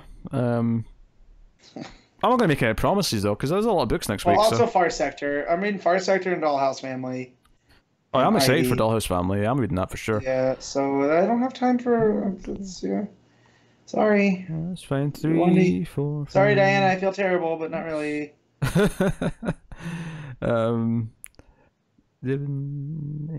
Maybe on the next run. Oh, yeah, I've got 8 books. It's not too bad. I may do my little Patreon book next week. Because I think the weeks after are a little bit busier for me, so I'll do that next week. Check which, because I've still got 2 more to get through this month, so I might have to see Which weeks are the bad ones? And if they're all equally bad, you just have to suck it up and make 2 of them worse. Yep. So there you go. That's what's coming next week on the show. So that pretty much wraps up the episode of Comics from the Multiverse. Of course, I will tell you that you can support the show and everything we do in a couple of different ways. Obviously, like and subscribe on YouTube and comment, let us know what you think of the books, and you can ding the bell to make sure you get notifications there. You can also support us by rating the podcast on Apple Podcasts. Give us 5 stars, nice little review. It makes us, puts us up higher on lists and charts and things like that. They recommend us out a little bit more. More people will find us, so that's a good way to support us. As is doing so financially over in Patreon.com/MailFuzzTV, where you can read books at the higher tiers, of course, but you can, of course, support us for as little as $1 per month and feel warm and fuzzy inside and keep the content coming. $1 is not a huge amount, but it means a lot to us. So if you want to give us that on a monthly basis, consider it, and you will be loved. I mean, we love you all anyway, but you'll be especially loved. Yeah, we have favorites. Matt'll do little hearts and kisses for you in a text message or something. Sure. See, he sounds excited by the prospect. Disclaimer, I was joking there. There'll be no hearts and kisses in a text message from that. I will never promise that, because that would be a foolish thing to promise. I don't want sued. Thank you. You can get it in a tweet from him, though. Sure, yeah, maybe I'll tweet you. But that's how you can do that. You can also follow us on Twitter, of course, at DC Comics Podcast for updates, occasional retweet news things and things like that. And get any updates. Obviously, it's worth mentioning that me and Connor do the TV version of this show every week, Television from the Multiverse, where we review the CW shows, and they've been pretty rough recently, so it's just us being miserable and making fun of them for the most part. So yeah, at least I get to be drunk for half the shows. True. Yeah, go back and watch Connor try to text on Twitter me and Tim the other night. Yep, Tuesday or Wednesday nights every week, folks. Mm-hmm. Well, every week that Arrow and Flash are on, which right now is every week. I'll be honest. So you said hashtag blame Arrow, right? Yeah. That was your thing? Mm-hmm. I thought you were trying to say broke Arrow. Trying to make a broken arrow pun while you're tipsy. So yeah. No, I'll be honest. That was way too smart for me when I'm drunk. This season, Supergirl may be more worthy of the drunk viewing than Arrow is, to be honest. Yeah, it actually might. But I don't want to break tradition with Arrow now, like 6 episodes from the end. Yeah, we have a mutual friend on Twitter who's a big supporter of Supergirl, and even she isn't down. That's why I haven't caught up. It's a rough season. Let me put it this way: when Arrow ends in January, and there's still the rest of the season to go of Supergirl, there's barring some significant improvement over the next 8 weeks, that there is likely a good chance it'll be swapped in on the drunken viewings. Yeah, well, there you go. So check out that podcast if you're interested. Obviously, we do movie podcasts and stuff. Sci-fi movie podcast called The Atomic Cinema Experiment. Horror movie podcast called Screams After Midnight. These are worth having a look at if you're into movies, and so on and so on. But that is us. That has been episode 180. I think we're on 180. Did you want me to check? I'm pretty sure the last one was 179. I'm pretty sure. You're all right. You're on 180. Nice. It goes. Do you know what's weird? It's weird that we don't celebrate like the anniversary of when we started, because it's so close to like the hundreds. Because the hundreds are, because a year's 52 weeks, right? So it's so close to the anniversary when we have a sale. It's not unless we go long enough that the 2 weeks every time moves it far enough away from when the anniversary is that it's worth actually celebrating both. Yeah, I think we did it the first year because 52 was DC's number. Yeah. We celebrated that as our first milestone, but ever since then, it's it's 100, 200, Yeah. so on. But yeah, so we're getting kind of close to 200. We'll be hitting 200. What? Early next year. Hey, if we do what Marvel does and count in the annuals and extras that we've done, we'll get there even sooner. We're not going to do that. We'll game the numbers just like they do. We have integrity. And Coley Connor doesn't, so first to be fired. I should do it. I said we could. First to be fired is Connor. That's what I'm saying. Hey, Connor, what are the 3 eyes? Pete? Intelligence, intensity, and integrity. There you go. So before we go, I don't plug these often because I've just been forgetting to, honestly. But someone actually bought a hoodie this past couple of weeks, so when I checked. Nice. So I just want to reiterate that you can get merch. You can get a Comics from the Multiverse hoodie or shirt or whatever, a hat. Or a Spreadshirt store. There's one for the UK and the US. There's links in the description, so make sure you have a look there. And if I've done my job properly, I made a little graphic to pop up that I can put in the edit of like some of the shirts and stuff. So it should look fancy. That may or may not be there. Yes, it'll cover Connor's face probably because it'll be in that corner of the screen. So I'm okay with that. Look forward to that. And also, before we go, something I want to start doing here in some of our shows is actually audibly give you our producers from Patreon who are at the $20 tier or above, because they get the name at the end on the screen, but for the audio people and to make you feel a bit more special. So thank you to Tyler Hess, Talking Superman, David Shore, Alison M. Fordas, and Cindy Palacios. Thank you to our producers. Yeah, so we're wrapping up the show, 180. Patrons will get a nice 30-minute chunk of random conversation that we just had there over the next day or two as a bonus bit. You get that. The $1 tier and up, you get all these little bonus tangents. But that is us, so thank you once again for watching or listening. We always appreciate it. Keep reading DC Comics, guys. And remember to never get lost in the Speed Force. Long live the Legion.